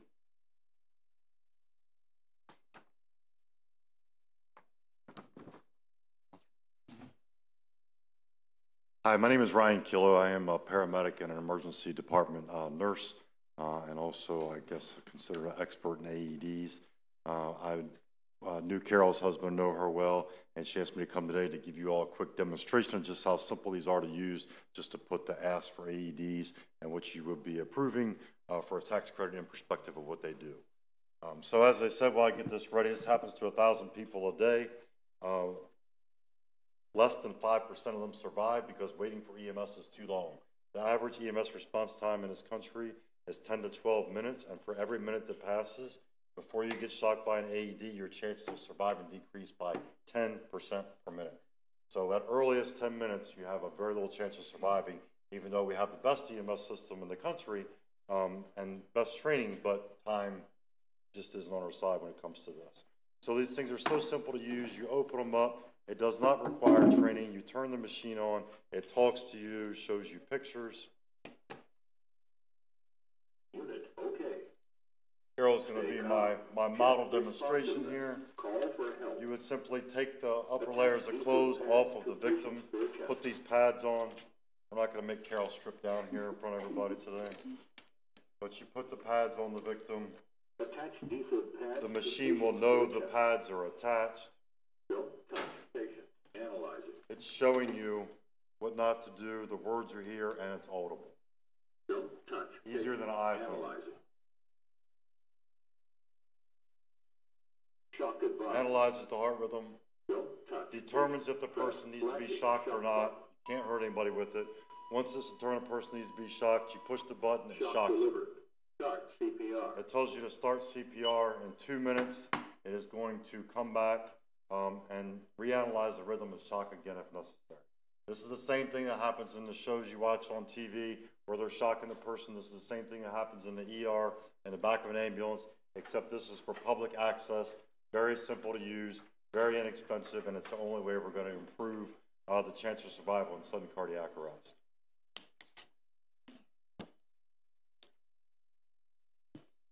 Thank you. I think there is one person signed up virtually. Sammy Zakaria. Hi there, Sammy Zakaria. Zakaria. We can hear you. We can't see your face. Okay, now I'm allowed to start my video. There you go. Hi, everybody. Hi. Thank you for the opportunity and inviting me to testify in support of this House bill. My name is Sammy Zakaria. I'm the director of the Cardiac Intensive Care Unit at the Johns Hopkins Bayview Medical Center. I'm actually working right here, right now. So that's why I couldn't be there in person. And I also serve as the governor-elect of the Maryland chapter of the American College of Cardiology. And so that represents over 1,000 cardiologists and cardiovascular professionals in the state of Maryland. Between my personal experiences and the experiences of my members, we've seen far too many patients who had a sudden cardiac arrest. Actually, right now, I have 12 patients in the cardiac ICU. 5 of them have needed defibrillation, and actually one of them needed 7 shocks. So it's a pretty common problem, and it's something that we're very familiar with. In the best of circumstances, the average patient who does not get prompt defibrillation remains in ICU for 1 to 2 weeks and needs rehabilitation facilities for many weeks afterwards. And really, in the worst of circumstances, death occurs. But the majority are in between. They have irreversible brain injury. They linger in the hospital system for weeks and need lifelong rehab care. This is clearly financially devastating for a healthcare system since each ICU day is $3,000 to $4,000 per day, and lifelong rehab is in the hundreds of thousands per year. More importantly, this is devastating for the patient. It's devastating for their families who now lost a family member and who's now in hospitalization the whole time. It's clearly emotionally damaging for families, as Carol mentioned earlier. In contrast, if a patient in sudden cardiac arrest gets prompt defibrillation with a defibrillator, if it's available in the restaurant or other facilities, they're much more likely to live and much more to live with a great quality of life. I've had patients leave the hospital after only 2 to 3 days of hospitalization, and they go back to their families and they go back to work within weeks. They become full participants in Maryland life and in at work. It's a miracle, and this financially a tax credit is a big benefit, and we're happy to support it from the Maryland ACC chapter. Thank you so much. Thank you. Committee, are there any questions? Delegate Buckle. Thank you, Madam Chair. This is a great bill. In 2006, well before I came here, 2005, I represented the family of a young girl named Kelly Sines. She was 16 years old. I used to hear the story. She died at Bell High School in Frostburg, Maryland, because she had a sudden cardiac arrhythmia event. And like what happened to your husband, about 12 minutes went by before they could get all of the necessary services there. And she died. The school didn't have an AED. You mentioned that AEDs are now ubiquitous. This legislature passed a law, I believe in 2006, before I came here, as a result of Kelly's case and a few other incidences of students that died of these sudden cardiac events in schools. I think this is, I've litigated thousands of cases. I've tried dozens of jury trials. I'll never forget her father talking about the things that he would lose, walking her down the aisle, seeing her graduate from college, because something that could have been there wasn't there. And so I really hope, you've got a great bill sponsor and advocate. He happens to be the chair of the subcommittee, and I really hope that we can do this. And I guess the only question that I had for my friend Delegate Barnes is the bill is limited by its nature to providing the tax credit for restaurants that want to have that. Is there a particular connection where you think that that's the main place maybe we should go now? We have mandated them in a lot of other places. We don't mandate them in private places. Usually providing that tax credit helps these folks to defray the costs. Do you think it's even something that could be expanded, or maybe restaurants is just the best place to start with right now? As this was presented, I think restaurants are the starting point, especially when we understand the nature of fiscal notes and what that looks like and how that kind of deters our thinking process sometimes. But I believe that if we start here, this is a great starting point. I think this is needed everywhere. She just gave the example of an NFL player. Obviously, they had the AEDs at the field. But just think about what goes on in sports teams around the country and how many kids play sports every single day, youth sports, that do not have an AED at the field or the basketball court or the tennis court or whatever it is, that this is needed. So listen, at the end of the day, it is the will of the committee. But I think that we have to start somewhere, and in my opinion, the restaurants, in honor of this courageous woman and her husband, I think we start there. Thank you, my friend. Thank you very much for the bill, and thank you for your testimony today. I really know how difficult it is, and it's wonderful that you're turning a tragedy into something that can potentially be positive for other people. I appreciate that. Thank you. Delegate Hartman. Thank you, Madam Chair. My questions are similar to Delegate Buckles, and I too believe it's a great bill. So my thought was, why just restaurants?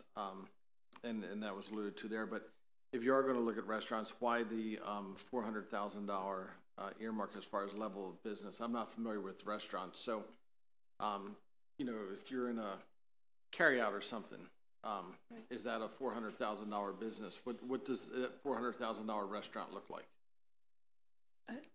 I think it initially matched up with the minimum wage. That's where the number originally came from. But I'm all for them being everywhere.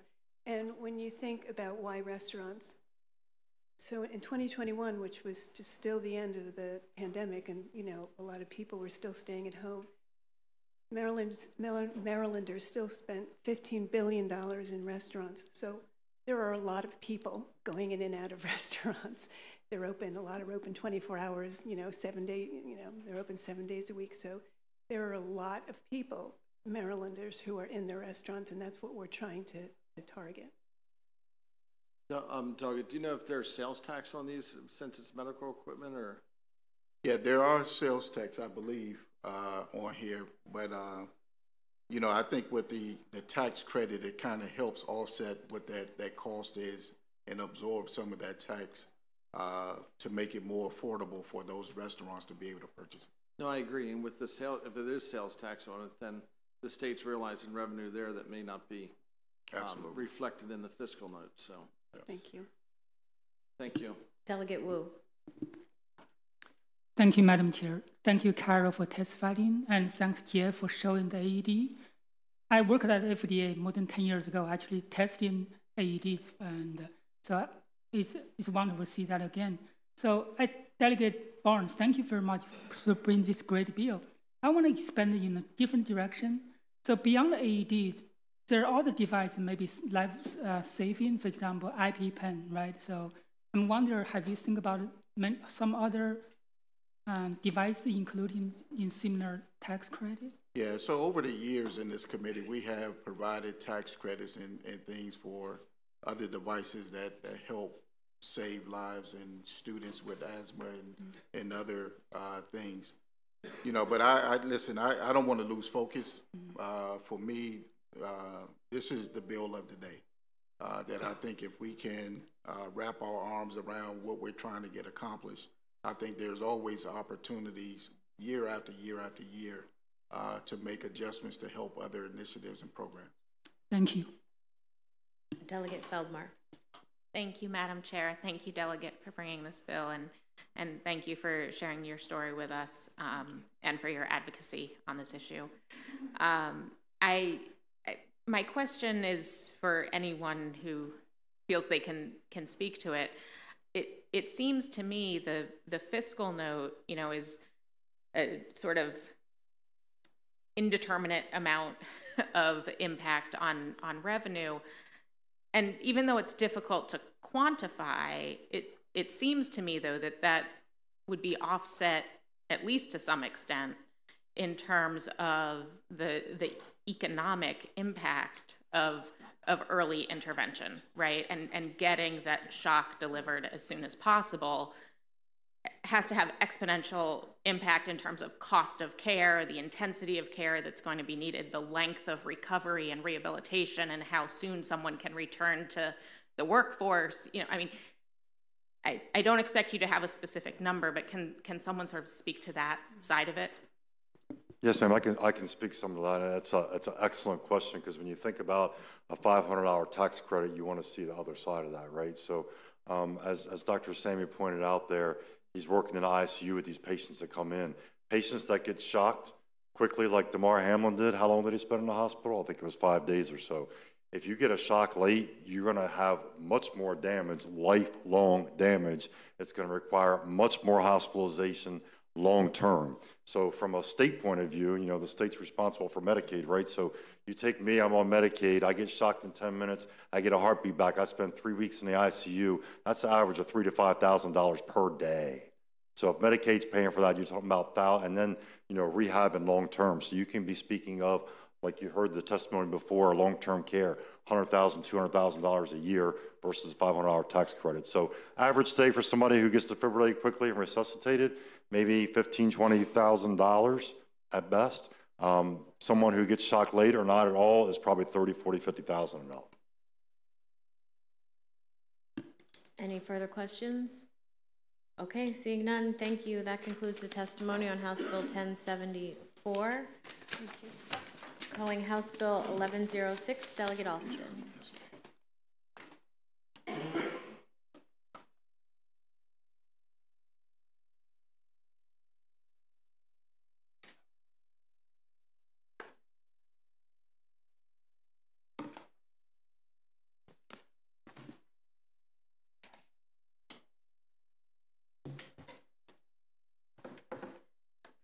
Good afternoon, Madam Chair, Madam Vice Chair, and members of the Ways and Means Committee. It's a privilege to be here today to present to you House Bill 1106. This bill is innovative, and I am very excited about the potential for what it can do for our state. In fact, there's not another state in the country that's offering such opportunities to its residents. Currently, student loan debt has skyrocketed. We've all seen the news stories. It's well over $1 trillion and pushing $2 trillion. It is second only to mortgages in terms of debt that we carry as consumers in the U.S. What this bill will do is it will allow more people to contribute to 529 plans. Now, our state has some current issues that are being worked on with our 529 plan, but this is for the investment portion of the plan, not the prepaid portion. So I just want to be very clear with that. Second, in reading through the bill, I know that we are going to have some changes to the 529 board. So once we'll make an amendment to conform this so that it so that the requirements are not on the board but on the actual treasurer. That being said, what this bill seeks to do is to create an opportunity where 529s will be treated similar to 401k plans, so that persons, whether it's the employer who employs someone or a daycare, they can provide contributions to a student's 529 plan so that we're all contributing almost like a village to care for and provide financial support for our students. This will, over the long term, decrease the amount of money that the state would have to pay to children who are low to moderate income, because they would potentially have resources in their 529 plans. So the first thing the bill does is allow employers and businesses to contribute. The second thing is it increases the amount that can be contributed up to $16,000 over a 10-year period. The bill also establishes a maximum contribution to the plan of $750,000. We're currently at about $500,000. And with the rising cost of tuition, we don't know what tuition is going to cost in the future. So this protects us so that as tuition rises, our state residents can continue to contribute more money to their children's plans. The bill will also require the state to set up plans for wards of the state. So these are people that are in foster care and maybe in that have been adjudicated delinquent. We want to make sure that they have an opportunity to attend college as well. So it requires a minimal contribution of only $500 annually that the state would set up for a 529 plan for those children that are considered wards of the state. The funds would continue to accrue interest while the child is a minor. Once the child reaches age, they could access those funds. If, however, by the age 26, they haven't used the funds, those monies would revert back to the general fund. So in conclusion, I think we all agree that higher education is an important thing. We all agree that the cost has been skyrocketing, and our state has definitely done its part to keep costs low. But even with that, we can't control what may happen in the future. So we want to make sure that we're looking at ways that we can have more money go into this plan. Due to some technical difficulties, the person who introduced this idea to me wasn't able to get his testimony submitted. But I do want to tell you just a little bit briefly about him and why this has become so important. You all have probably heard of philanthropist Robert Smith that paid for the Morehouse students' college tuition payoff. The person that he hired to administer the program was his college roommate, Mr. Keith Schultz. He now runs a program where they are attempting to eradicate student debt. And he brought this idea to me. The state of Virginia is looking at legislation like this, as well as Washington State. So it would be amazing for Maryland to lead the way in this effort. Mr. Schultz is very dedicated to making sure that students' debt is eliminated, along with Mr. Smith, and that's where the idea for this bill comes from. I wish I could say it was my brilliant work, but it is not. But I did want to present that to the committee. So thank you. I'm honored to have the support of Catholic Charities in this bill, and I'd be happy to answer any questions. Are there any questions for Delegate Alston? Okay, seeing none, and if he wants to submit his testimony, he can. It would just be submitted late. That's fine. Okay, thank you, Madam Chair. Thank you. And that concludes the testimony on House Bill 1106. Delegate Vogel, House Bill 1064. And you have with you Cameron Kilberg, Ashley Bagwell, and Kevin Canale.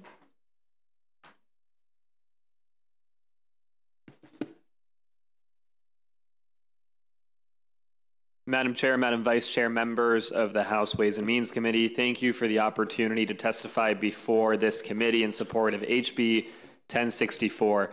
HB 1064 applies the sales and use tax to a sale or use of certain home amenity rentals and authorizes counties or municipalities to impose similar taxes. The legislature has previously instituted taxing structures for short-term rentals like Airbnb. Short-term rentals are subject to both the sales tax and the local lodging transient tax. House Bill 1064 replicates this model to tax other home amenities that are currently being rented through home amenity rental platforms. Swimming pools are an example of this, as you will hear from my panel. We are seeing significant advancements in the home sharing economy, and we need to ensure that our tax policies keep pace with the accelerating innovation while ensuring consistent and fair tax structures and regulations. Thank you for your time, and I request a favorable report. Good afternoon, Madam Chair, Madam Vice Chair, and members of the committee. I'm Ashley Bagwell, here this afternoon on behalf of Swimply in support of House Bill 1064. Thank you to Delegate Vogel for introducing the bill and for the excellent explanation. Here with me this afternoon is Cameron Kilberg with Swimply, and before I turn it over to her, I just wanted to provide some context for the committee for this bill. For the last year, we've been working with Montgomery County to regulate home amenity rentals. And earlier this year, at the end of January, Councilmember Will Jawando introduced legislation and a corresponding zoning text amendment to do that, using as the base for the regulatory structure what's already in place for short-term rentals. Of course, the taxing part of that full regulatory structure, though, is something that the county can't do themselves. They need y'all and the rest of the General Assembly to handle that. And so that's why we're here today with Delegate Vogel on House Bill 1064. Again, this bill from a taxing structure simply copies what's already in place for short-term rentals. I do want to point out one thing. It applies the sales tax as well as Delegate Vogel said, the transient and lodging tax at the local level. What we did do is half the rate of the local taxing amount. The idea being that someone who is renting a home amenity rental, and you'll hear more about this from Ms. Kilberg, but you're renting for 2 to 3 hours, whereas with a short-term rental, you're renting for 1 day or more. And so we tried to make that proportional relative to the amount of time that you're renting something. So with that, Madam Chair, I will turn it over to Ms. Kilberg. I would urge a favorable vote, and I'm happy to help answer any questions. Thank you. Madam Chair, Vice Chair, and committee members, on behalf of Swimply, I'm here today in strong support of HB 1064, which adds home amenity rentals to the sales and use tax and authorizes a county or municipality to impose a home amenity rental tax. Swimply is a home amenity rental platform which allows homeowners to share underutilized portions of their home with their neighbors by the hour. While Swimply has started with the sharing of pools, we're moving towards a platform where all underutilized spaces, which are not sleeping quarters, can be shared, be it your yard for a dog to run or sharing your garage for someone to work on their car. We are an extension of the home sharing economy. The home sharing economy has been growing and evolving since 2008 with the founding of Airbnb. And with it, state and local regulations and taxes must also continue to keep pace.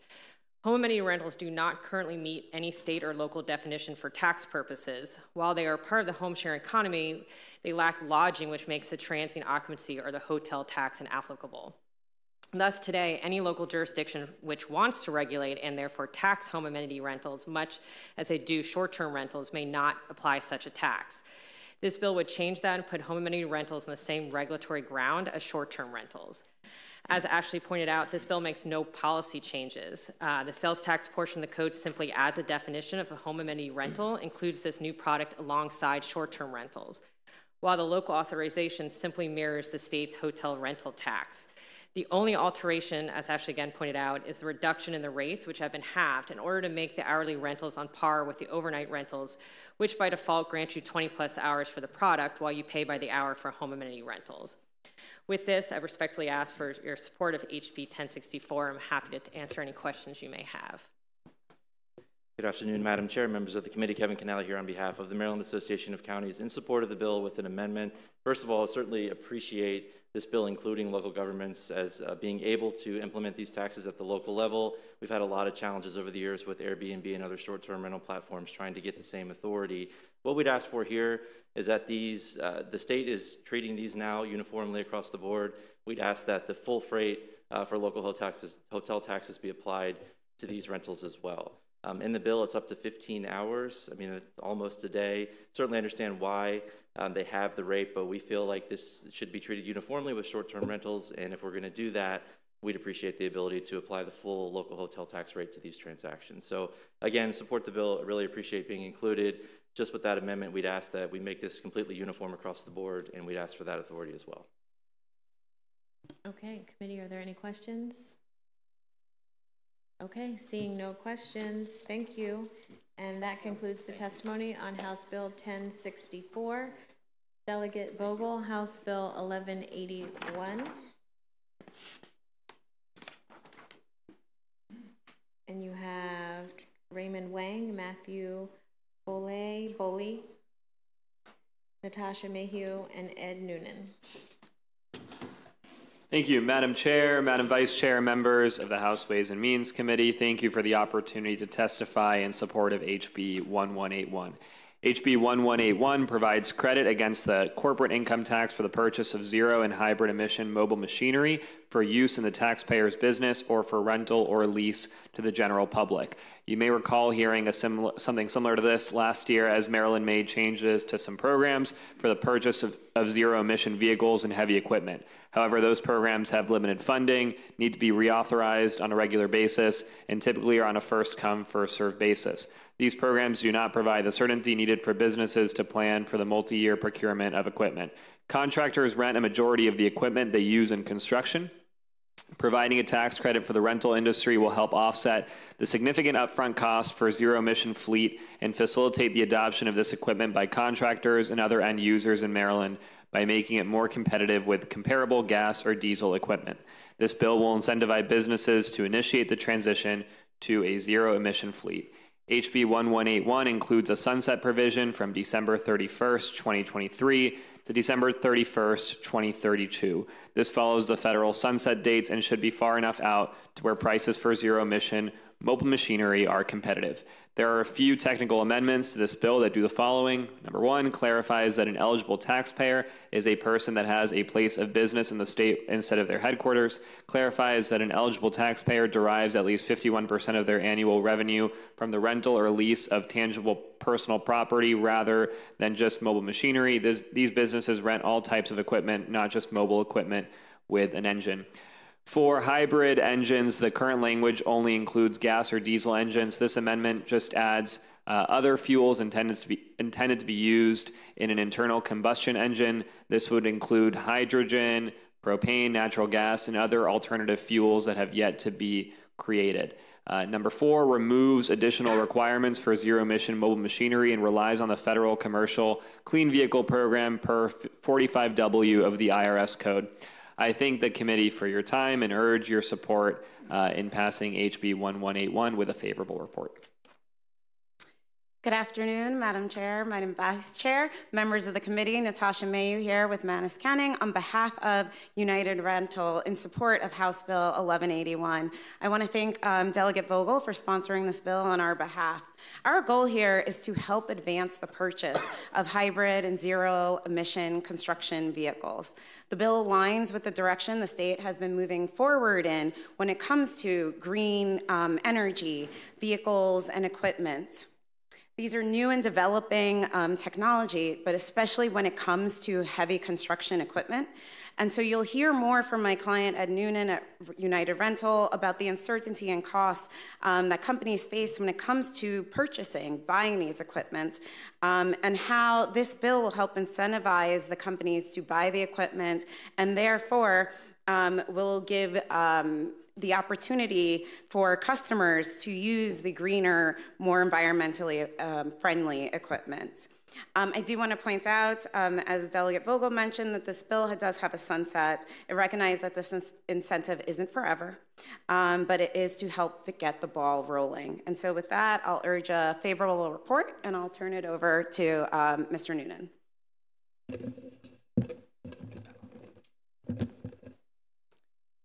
Good afternoon, Madam Chair, Madam Vice Chair, members of the committee. I'm Ed Noonan with the United Rentals. We are a large equipment rental company with a significant presence here in Maryland, operating from 20 locations and employing approximately 375 highly valued associates. I'm here today speaking in favor of HB 1181, both for my company and also for the American Rental Association, which we are a member of. They were planning to testify today and had a conflict, couldn't make it, but they did submit written testimony for the record. Today, some in the rental industry are piloting or testing new zero emissions equipment. As with any new technology, the cost is high and the acceptance and adoption will take time and education. HB 1181 provides a tax credit for the purchase of zero emissions and hybrid mobile machinery. The bill also includes a sunset provision, as was mentioned by other members on the panel here. And one thing I do want to point out, make a point here, the American Rental Association publishes an annual metric that estimates the amount of construction equipment that is owned by rental companies. The most recent report shows that today, approximately 55% of all construction equipment is owned by rental companies, not by contractors, not by individual businesses. Therefore, providing the tax credit to this industry makes perfect sense. The tax credit provided under HB 181 will help defray some of the significant upfront cost of purchasing zero-emission equipment and will make the rental of zero-emission equipment more competitive with a comparable gas or diesel equipment. This, in turn, will provide a better opportunity for end users to rent and test out new zero-emission fleet for use on their job sites. If we are serious about the transition to alternative and renewable fuel-sourced equipment, then passing 1181 is a big step forward in achieving this goal. I urge your support in passing HB 1181. I'm happy to answer any questions you may have. Thank you. Good afternoon, Madam Chair, Vice Chair, members of the committee. Matthew Boley of Rifkin Wiener Livingston on behalf of Greenland Technologies Corporation and their heavy brand of all-electric industrial equipment in support of the bill. This legislation will drive demand for lower and zero-emission electric machinery. However, this legislation will not just help us stimulate demand for this equipment, it will also help us grow green manufacturing jobs in Maryland. As you will hear in detail from our next panelist, Raymond Wang, the CEO of Greenland Technologies and Heavy Core, Greenland is beginning to produce zero-emission heavy equipment machinery right here in Maryland in Baltimore County. Greenland is producing electric loaders, excavators, and forklifts at this new facility. With that, I'll turn it over to Raymond Wang for further comment, and I urge a favorable report on this legislation. Thank you. Madam Chair, Vice Chair, and members of this committee, it is an honor to be speaking to you all today. My name is Raymond Wang, and I am the CEO of Greenland Technologies Corp. And our brand Heavy Corp., based out of White Marsh, Maryland, in District 8. We are a manufacturer of all-electric, zero-emission heavy equipment, such as loaders and excavators up to 40,000 pounds, and I'm here in support of HB 1181. Replacing just one diesel machine with our electric alternative can reduce up to 200 tons of CO2 emissions per year on a single shift. That's the equivalent of converting 6 to 8 transit buses or over 50 passenger cars away from fossil fuels to cleaner alternatives, such as electric.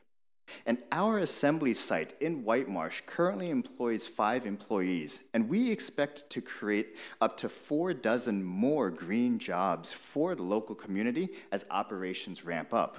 And this bill will help support the adoption of our clean technology by rapidly deploying our equipment to work sites that only the rental industry can offer. This can contribute to a cleaner and healthier environment and accelerate our hiring strategy, creating more green jobs, manufacturing jobs for the local community. I thank this committee for your continued support and commitment to sustainability and building a better tomorrow for Maryland. Thank you very much. Thank you. Questions, Delegate Barnes? Thank you, Madam Chair. And I just had a couple of questions because I'm trying to wrap my arms around the bill, especially when you look at the tax credit per machine that we're talking about. And Mr. Wayne, you said you're in the manufacturing, correct? Yes. So how many of these machines do you manufacture every year with an employee size of 5? We just launched our product line. Our assembly site in White Marsh just went live over the holidays last year. So we're just in the starting phase right now. Okay, so when you're just starting, so how many machines could you manufacture in a year? Once we ramp up this White Marsh site, we expect to be able to roll off the line about 150 units per year. And as part of our strategy, we actually anticipate that we would have to deploy 4 assembly sites just to cover the Maryland area. Okay. And the gentleman over here, you said that 75% of the rental equipment comes from rental companies. How many rental companies are there in the state of Maryland? Delegate, I think that number I said was 55%. Okay, not I'm gonna go with 75%. And I think the number that was provided, that 151 number, may be the actual rental locations, not necessarily the rental companies. And I will get you that information from the American Rental Association and provide that to you. And then what is the cost of each machine? So our equipment range in cost from $135,000 to $250,000 with the battery and base attachments.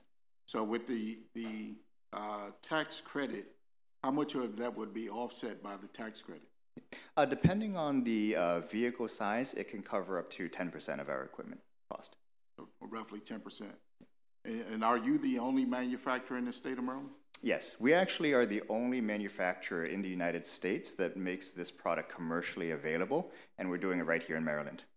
So you stand to capitalize a lot? Mm-hmm. Yes. No other questions. Thank you. Delegate Long. Yes, thank you, Madam Chair. Where are you located in White Marsh? I'm just curious where you relocated. Yep. We're just off Nottingham Drive. We are behind the Volvo dealership and share one of the parking lots with the mini Amazons. They popped up overnight. Okay, what exactly kind of machinery do you build? I might have missed it, but just curious what type of... So we have 2 all-electric wheel loaders ranging in size from 12,000 pounds to 40,000 pounds, and 1 wheeled all-electric excavator that weighs about 20,000 pounds. When you say wheeled loader, are you talking about like a forklift? More of a push and grading loader with a big bucket in front and cabbed operation, typically utilized for both ground leveling and also for lifting operations such as salt into plows or material into hoppers. And what was the other one? I'm sorry, the other? It's a digging machine and excavator. Just curious, like a backhoe? Yes, yes. And I have to ask this question. I used to mess with them. How long do they actually last with these batteries? What's the operating parameters? Yeah. The life of the batteries is expected to be 10 to 12 years. We source our batteries from CATL, the same batteries in Tesla, GM, and Ford, and that's what gives it its durability and power. Right. And the batteries are warranted for 5 years. Right. One last question. How do you charge these batteries on a work site? So not only is our equipment suitable for the DCFC fast charging network, but we've also developed mobile chargers that supports inputs from 220 volts to 480 volt power, and that can be utilized to charge our equipment similar to your laptops. When you say mobile, are you talking about a generator as far as like a generator?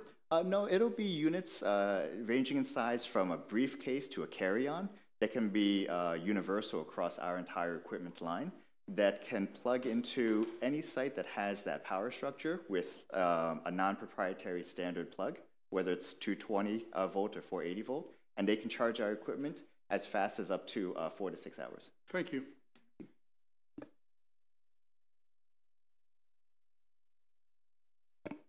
All right, seeing no other questions, that ends the hearing on this bill. Thank you, Delegate Vogel.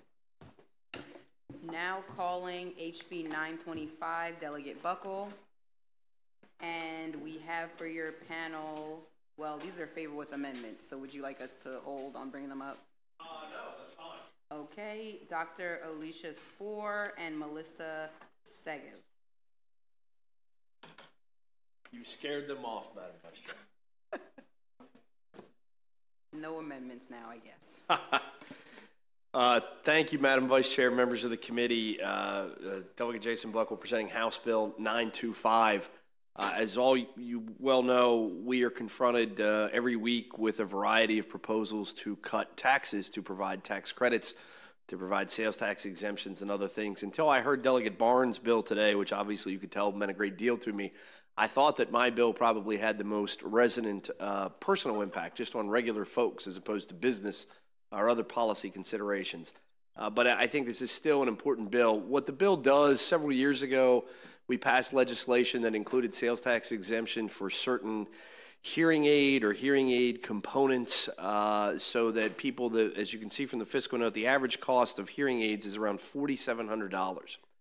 Hearing aids are something that becomes ubiquitous both for our elderly and also for those who have hearing disabilities that from a very young age, sometimes even from birth, require hearing aids and these other devices so as to enable them to participate fully in what many of us take for granted. And so we'd like to provide some sales tax exemptions for those class of deserving individuals. What this bill does, because the hearing aid technologies and systems continue to evolve, and there have been always certain very restrictive definitions from the comptroller and other relevant agencies as to what the sales tax exemption applies to. What this bill does is it just sort of more broadly defines and says that the sales and use tax exemption for hearing aids would also apply to things like custom-made in-ear musician monitors, hearing aid supplies, or hearing aid accessories. You may be able, rather than to spend the $4,700 to purchase a brand new hearing aid every time, you may be able to purchase accessories or components to that hearing aid so that it continues to work and provide you the services necessary. And it would be a good matter of public policy to continue to extend that sales tax exemption to those components, supplies, or accessories, and not say, well, you can get it when you buy the first device, but then when you try to keep your device sort of up to speed, up to date, and you may need a replacement part, we don't provide you the sales and use tax exemption on that. I think, as we see with many of the fiscal notes, the fiscal impact is not really terribly well defined, but I would suggest to you that the existing exemption has not produced any significant fiscal effects such that it would have a real budgetary impact. It's probably a fairly small element of things, 6% of the supplies and the hearing aids accessories as the technology continues to evolve. The audiology community and others are extremely excited about the bill because sometimes people don't get hearing aids because it's simply outside of their financial means to do so. And any way that we could provide them with a small incentive or a small break would assist in enabling people to get this technology and services that they need to meet their hearing needs. So with that, I hope that the bill gets a favorable report by the committee in consideration through our process. Thank you, Delegate Buckle. Any questions for Delegate Buckle? Oh, Delegate Hornberger. You can ask me at the House later, but no, sure. No, I think this is a good bill, and I just wanted to have on the record here. There are some bills that I think opt this into Medicaid, Medicare, so that would also significantly decrease the cost. Have you talked to the sponsors of those bills, or is that something you're interested in? I haven't. I certainly think that would be fine. It's sometimes difficult. I mean, I don't think we as a state legislature can redefine Medicare, what Medicare will pay for. We can sometimes define what our state portion, our state regulations with respect to Medicaid, right. Which of course Medicaid would generally only relate to individuals who are already within the program, so you're leaving out a lot of middle-class folks and elderly folks who are not Medicaid eligible. But anything that can be done to help make the purchase of these very important devices, much as we talked about with AEDs and other things that can make it more cost feasible, I think is a worthy use of our tax dollars. All right, thank you. Good bill. Any other questions? Seeing none, thank you, Delegate Buckle. I will just call the favorable with amendments once more, see if they're here. Dr. Alicia Spoor and Melissa Segev. Okay. amendments after all, Dr. Buckle.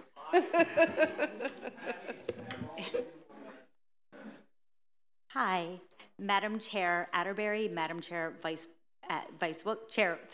Madam Vice Chair Wilkins, and committee members. My name is Melissa Segev, and I am a second-generation licensed audiologist and small business owner of one of the largest and oldest private practices in the state of Maryland. On behalf of the Maryland Academy of Audiology, I am pleased to be working to expand the list of sales and tax exemptions to include certain hearing aid batteries, transmitters, receivers, systems, in-ear monitors, supplies, and accessories. Hearing aids, hearing aid batteries, and replacement cords for a hearing aid have been tax exempt for my entire professional career. In 2020, Delegates Buckle and Lukey modernized the tax exemption list to remove items that are not used with today's modern hearing aid technologies and began updating the most common items that are required for a hearing aid to function.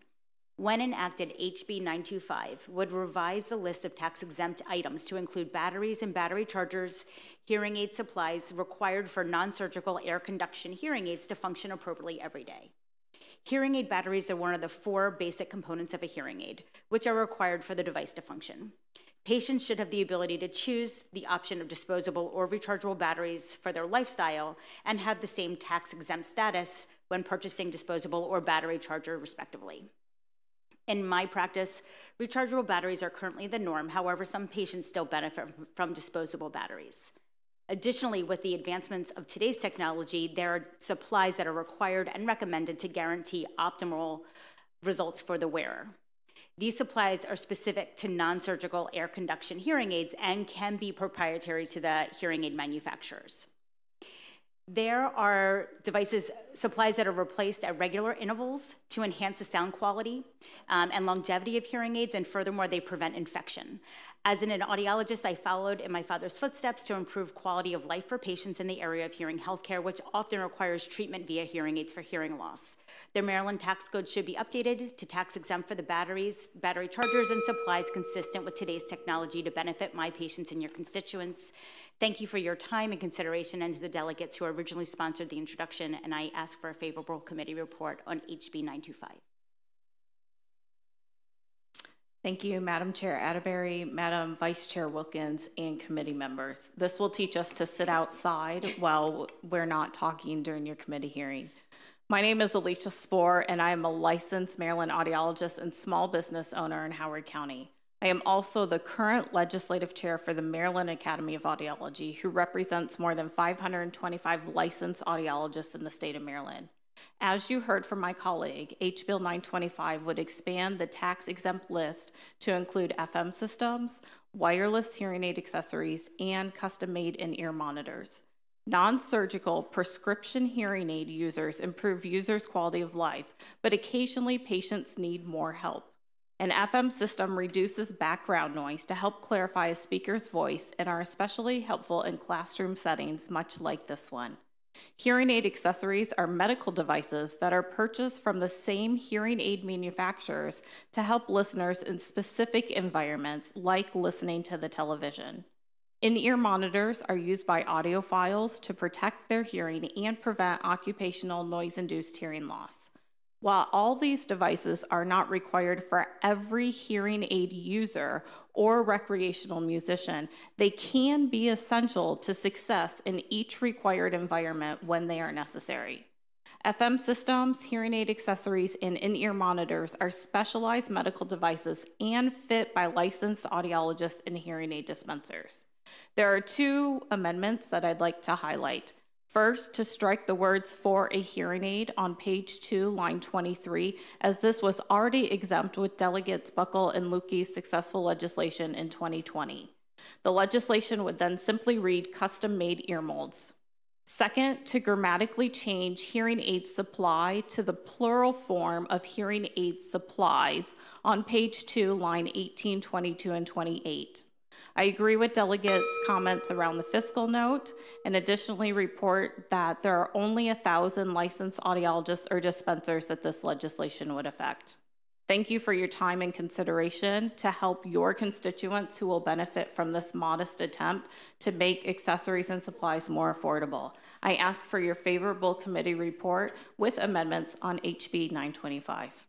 Thank you so much. Any questions for this panel?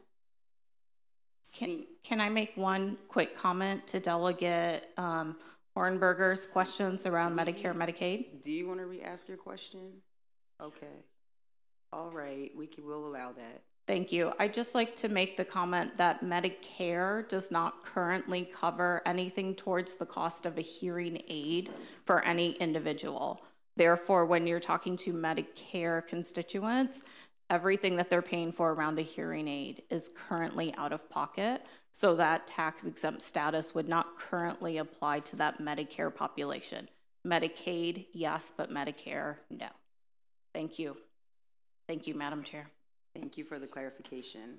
All right, seeing no other questions, that's it for our in-person witnesses, but I do believe we have one virtual favorable with amendment, Shruti Kulkarni.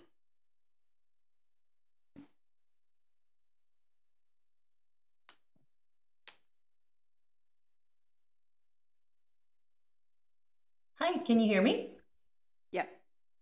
Perfect, thank you. Good afternoon. My name is Shruti Kulkarni. I represent Miracle Year, a leading provider, leading hearing aid provider with 18 offices in Maryland.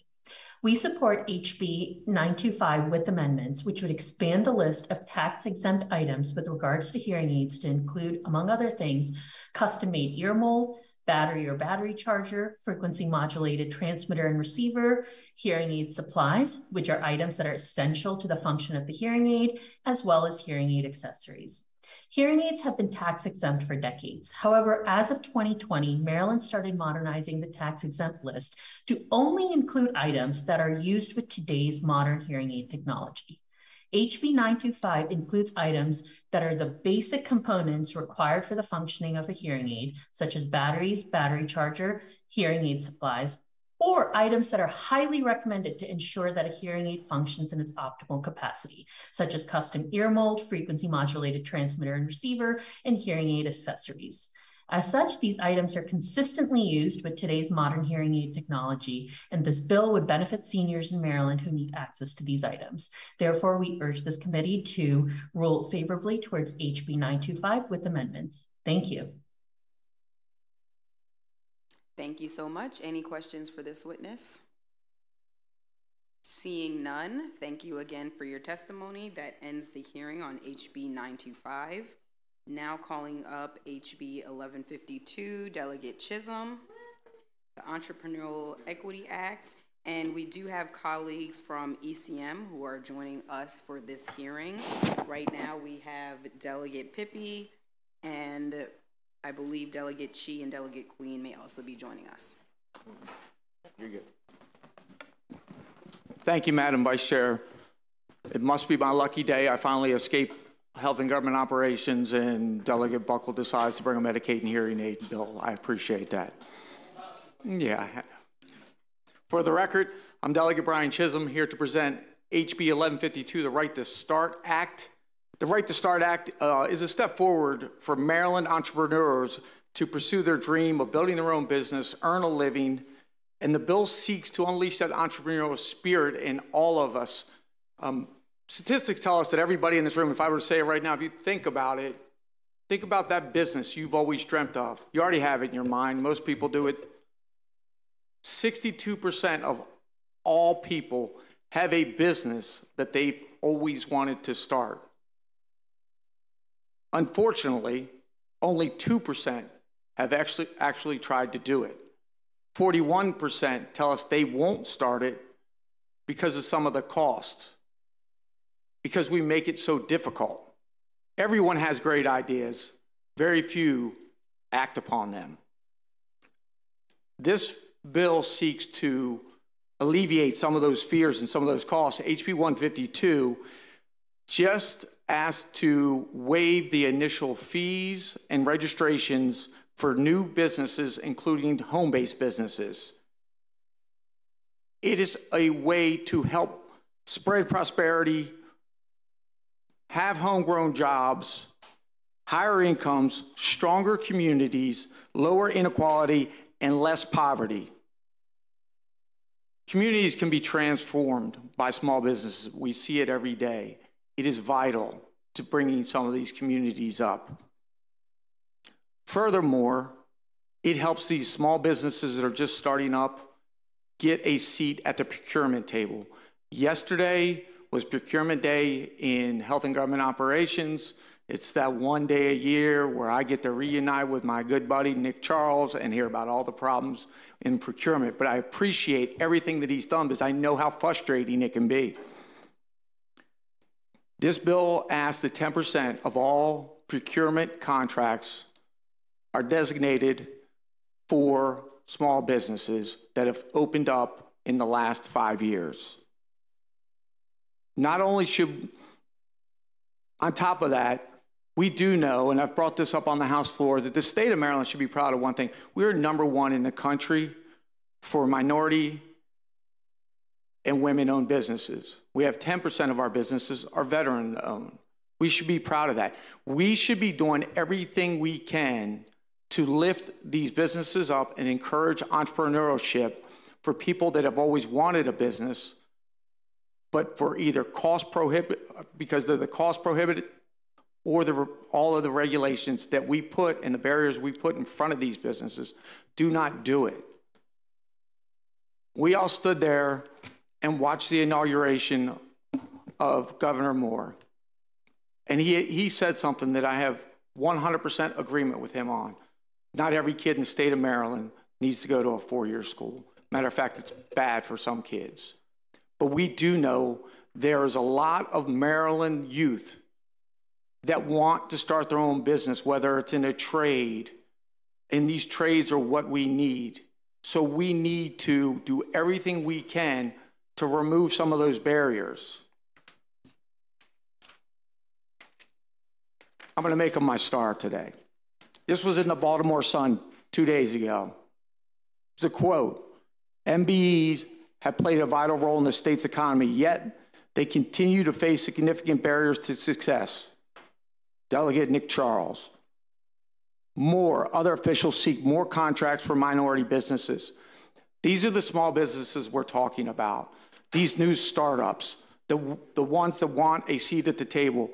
I am sure that if you have anybody that has had frustrations getting to the procurement table, they will tell you the same thing. It's the good old boy network.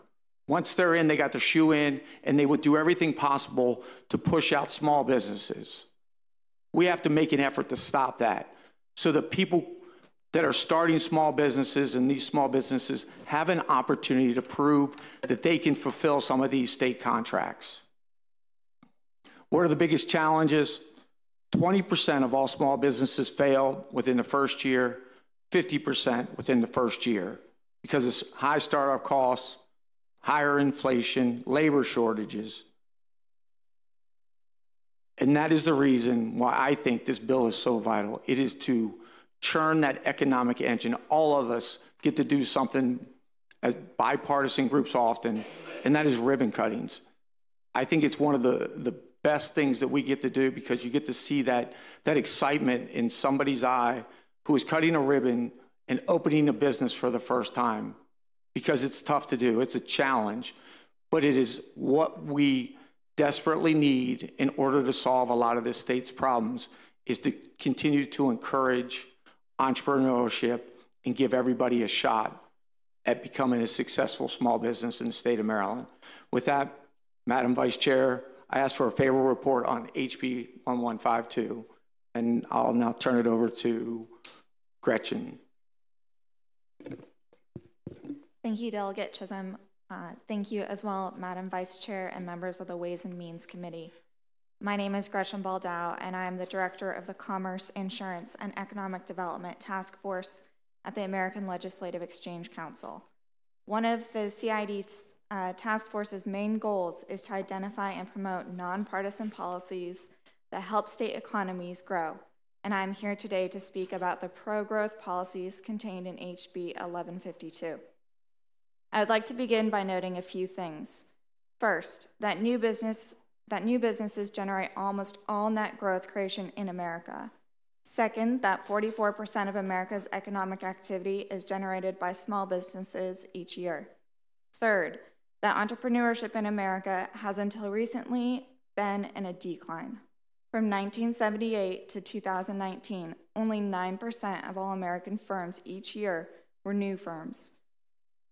New business application rates are rising, but as recently as 2022, 69% of American entrepreneurs stated that they believe that government does not care about them.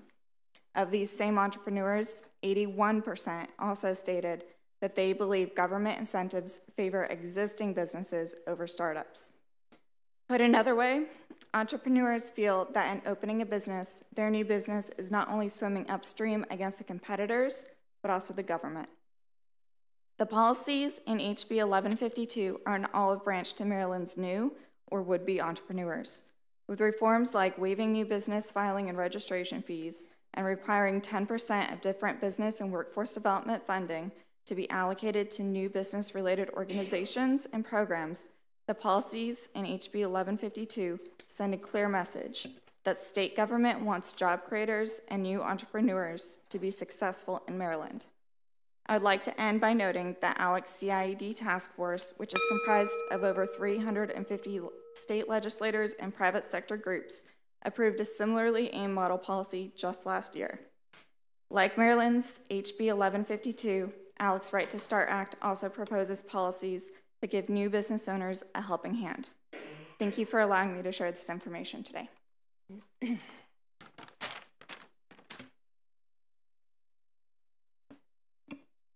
All right. You on? Hi, yes. Good afternoon, Madam Chairman and committee. My name is Dawn Pulliam. I was born and raised in Prince George's County, Maryland, and now moved to Anne Arundel County in the last 15 years. I'm not here on behalf of any organization. I'm here on behalf of all the citizens, and this is my heart. So we're going to speak heart to heart here. I spent 23 years of my career working at the University of Maryland. Economic development was what I did. And just like Delegate Chisholm mentioned, the Good Old Boy Network and the processes, I spent every day learning your processes from the local, state, federal, and defense level, so I could help those who could not start a small business. This is very serious. We have a lot of people out there who want to start a small business, have what it takes, but it is very hard to mitigate through those systems. Today, I want to thank, I think you changed the name of the bill, but the bill that what I read was the entrepreneurial equity. This is not partisan. This is bipartisan. I spent a lot of my time in the minority communities helping them, just like last weekend, helping them figure out these systems. With the darkness that we have with our economy in this nation, we have schedule issues, we have the economy in general, we have childcare issues, crime, opportunities for big box stores that are coming in because we can't get these small businesses started. But with dark, there is light. We can use this legislation to strengthen our fabric of our community, and other incentives to encourage helping with our crime, help reduce crime, and we can give back to our community. The offset of the waivers will be great because it gives them money in their pocket. And lastly, procurement. It'll help the rest of the state, everything we're doing on other levels. So thank you. Thank you, Delegate, and thank you so much for the witnesses for testifying. Are there any questions from members? Seeing no questions, this panel can be dismissed, but we do, I think, have one person in the waiting room virtually. Jason Grill, you can go ahead and start. Yeah, I appreciate it. Thank you so much, everyone. Jason Grill with Right to Start, nonprofit working to expand entrepreneurial opportunity. A lot of things have already been said today, but I want to reiterate many of them, that net new businesses create the most jobs in our economy. We grow stronger GDP through them. We increase homegrown jobs and community wealth, as well as alleviate poverty. As we mentioned earlier, startups are in decline in our country. However, that hasn't hurt the entrepreneurial DNA of the United States. 94% of voters, nearly unanimously across party lines, say it's important for America's future to help young companies and give opportunities and citizens a fair opportunity to start and grow their own business. However, 92% of voters say that starting a new business today is difficult or very difficult. I want to just focus on a couple key things that if anything gets through here, I think are the most important. Tracking of data is so important. If you're not tracking data, you're just practicing, you're not in the game. And tracking of government contracts for new and young businesses under 5 years old is just such a paramount thing that the state of Maryland could be doing. It'll let you know how many young companies and startups are actually engaged with the government and how many government contracts are going to them. You can reach 5%, 10% through many different ways that don't only include set-asides and quotas. You can reach them through doing such thing as reducing time for payments for entrepreneurs, through more marketing and outreach of the programs you have in your state, through prioritizing innovation as a selection factor, through measuring past performance based on non-state customers, and by providing training and education. There's so many ways to get up to 5 to 10%, and how you can encourage that is very important. I'll leave you in my last 18 seconds with letting you know that the United States has a average cost of $725 to start a business. This is way higher than Canada, China, Denmark, Chile, Ireland, Brazil, to name a few. Waiving a first-year business fee for a startup lets them start so much easier. I'd really appreciate your support, and I fully support this bill on behalf of entrepreneurs and young businesses throughout the country, and I'm excited that Maryland is moving forward on this. Thank you so much for your testimony. Any questions for this witness? All right, seeing none, thank you so much, Mr. Grill. Have a good rest of the day. Now for our final bill of the day, Delegate Henson, HB 965, and thank you, Delegate Pippi, for joining us in Ways and Means today. Thank you, Madam Chair. May I call up my panel as well? Yes, please. I have Zephyr Shaw, Ryan Washington, and Bill Castelli. Thank you.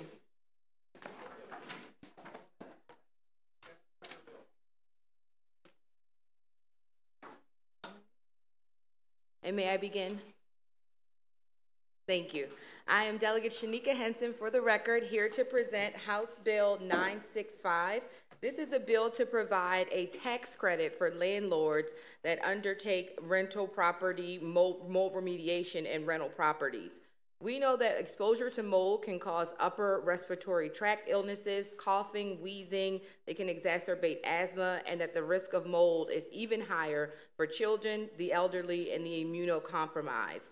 We have, I have a separate set of bills designed to attack mold in rental properties through the rent escrow process, to enforce mold through other civil remedies. But for this bill, we want to incentivize landlords to undertake the work of remediation.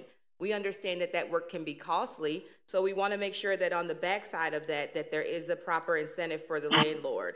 The structure of the bill is that it would create a tax credit.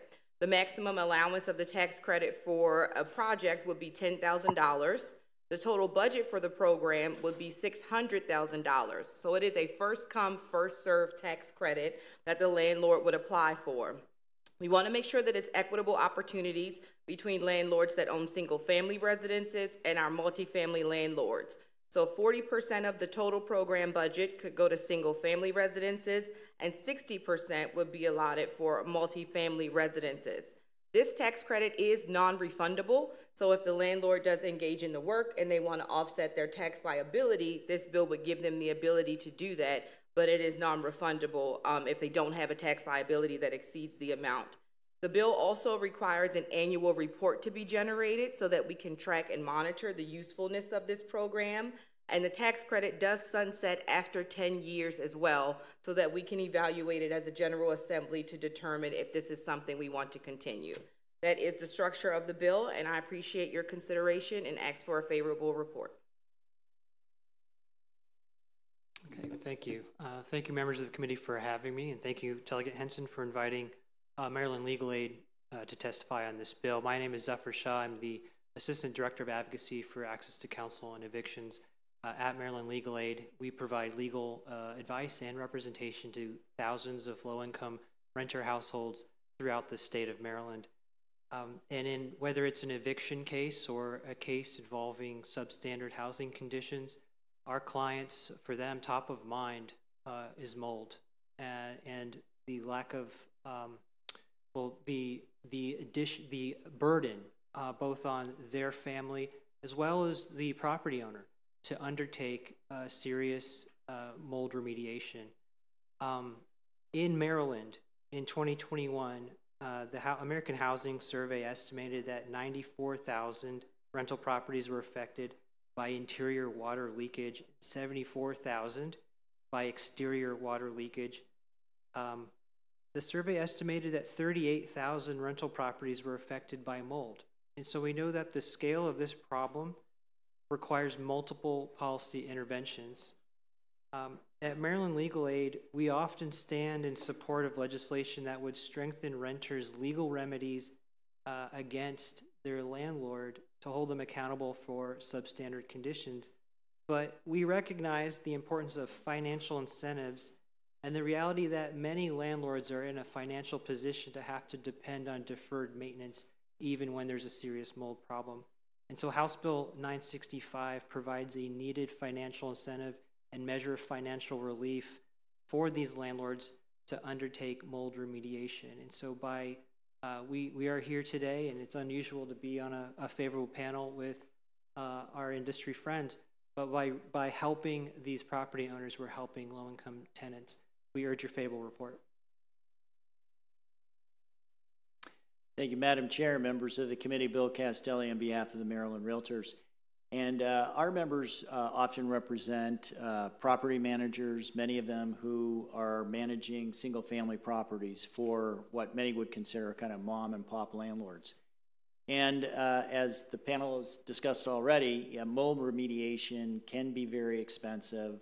Many rental programs who do inspections when you're getting your rental license will actually look at the condition of the property, and if there is mold on the property and it is a significant problem on the property, you will have to remediate it.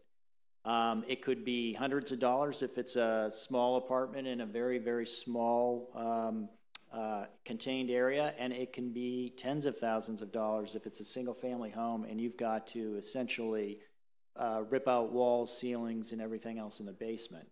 So this is a very expensive process. This is a very targeted relief program.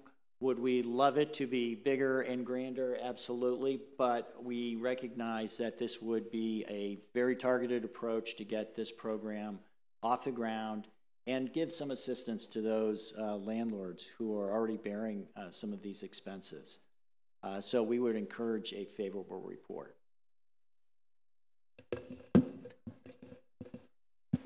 Good afternoon, Madam Vice Chair, members of the committee. My name is Ryan Washington. I represent the Apartment Office Building Association of Metropolitan Washington. We represent property management companies that represent a total of 133,000 rental units across Montgomery and Prince George's counties. I would just like to echo the sentiments of my colleagues on this table. This bill is perfect for offsetting the costs that many of our housing providers experience. Also, I just got some data from one of our member properties. Out of a portfolio of 2,969 apartment homes, they currently carry a total rent delinquency of $2.6 million. So just putting that into perspective, this tax credit bill will really help out a lot of those members that are in a hole with rent delinquencies and trying to make abatements and staying on top of their rental housing codes. Thank you, and I'll stay for any questions.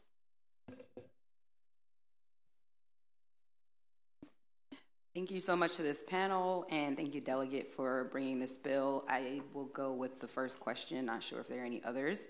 I can see, Delegate, that this bill is extremely well thought out, especially it not being refundable and it really being for the amount of the cost that is incurred. But my question for your panel, especially the folks who are representing the property management individuals, I can definitely see for the smaller and single family home taxpayers, as you call them in the bill, that the cost of this would be really exponential and very challenging, especially for the smaller landlords.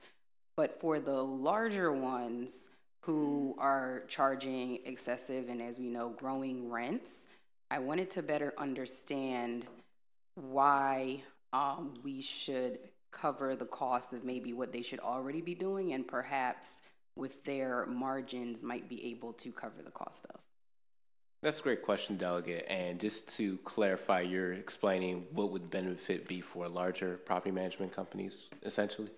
Not that I understand what the benefit would be, but why we should utilize state dollars for the larger ones, especially where we're seeing excessively high rents and particularly higher profit margins, why we should, as a state, cover the cost of the mold remediation, which they should definitely be doing for the health of the residents who are staying there. Absolutely, and this is a bill that helps out with cost, that rising cost of labor, because when you're going in a single unit, depending on the mold remediation and the type of fungal strain that is afflicting that specific unit, it could cost, you know, a couple thousand to remove it, and you're talking about one unit. So adding all those costs up for properties that may have mold issues can be costly, on top of, you know, issues with rent delinquencies. And none of our members are in the position of wanting to not provide safe and habitable housing for tenants. That's not the case for many folks. But I would say that this benefit would help. It's with the rise of cost and labor, this is one of those bills that would just help offset those expenses and help them to operate, if that answers your question. What about the larger? Is there any differentiation between the larger property owners and the ones who are smaller, who may really need and benefit more from those benefits of this tax credit? May I answer that, Madam Chair? Yes. Thank you. The bill, it sequesters the money, 60% for the multifamilies and 40% for the single-family properties, in an attempt to make sure that there is equitable opportunity there. There could be a difference in technical support when applying for the benefit, so we want to make sure that we leave some money for our single families and our smaller landlords as well. Okay, thank you, Delegate. We can talk more offline. Thank you so much to this panel. Delegate Long with a question.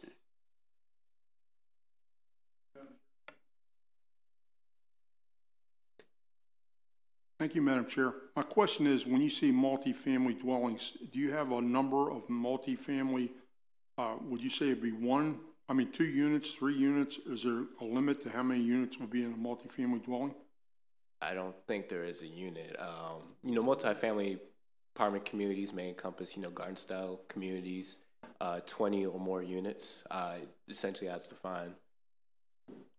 So I'm just trying to clarify. So you're saying you're going to give more money to some of the bigger companies that have larger units, such as? No, that's not my question. No, that was a question I was asking. Oh, I can answer it. Oh. The multifamily is anything more than one. So if you have what looks like a home, but it's subdivided into multiple apartment units, then that's a multifamily unit. And the way that the program budget breaks down is 40% would be for single family units and 60% for multifamily. But the cap is 10,000.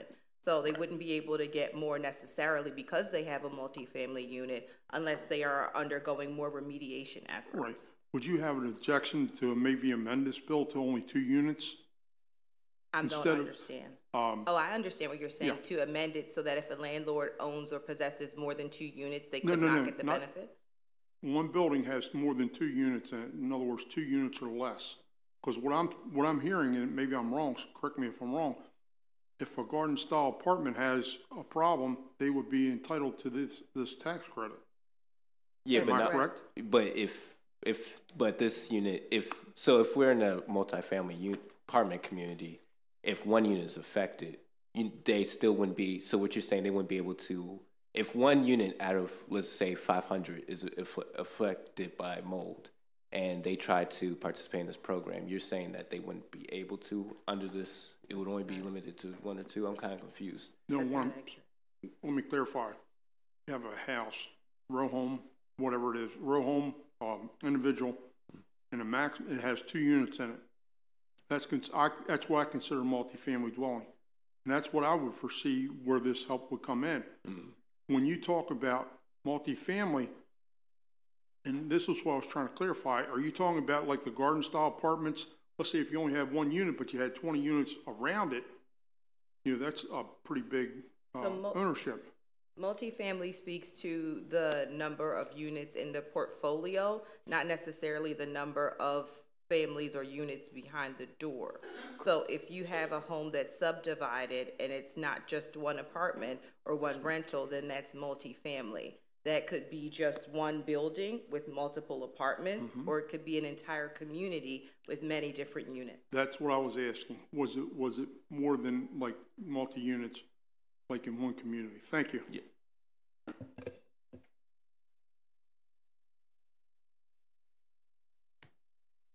Thank you, Madam Chair, and thank you, Delegate Henson, for this bill.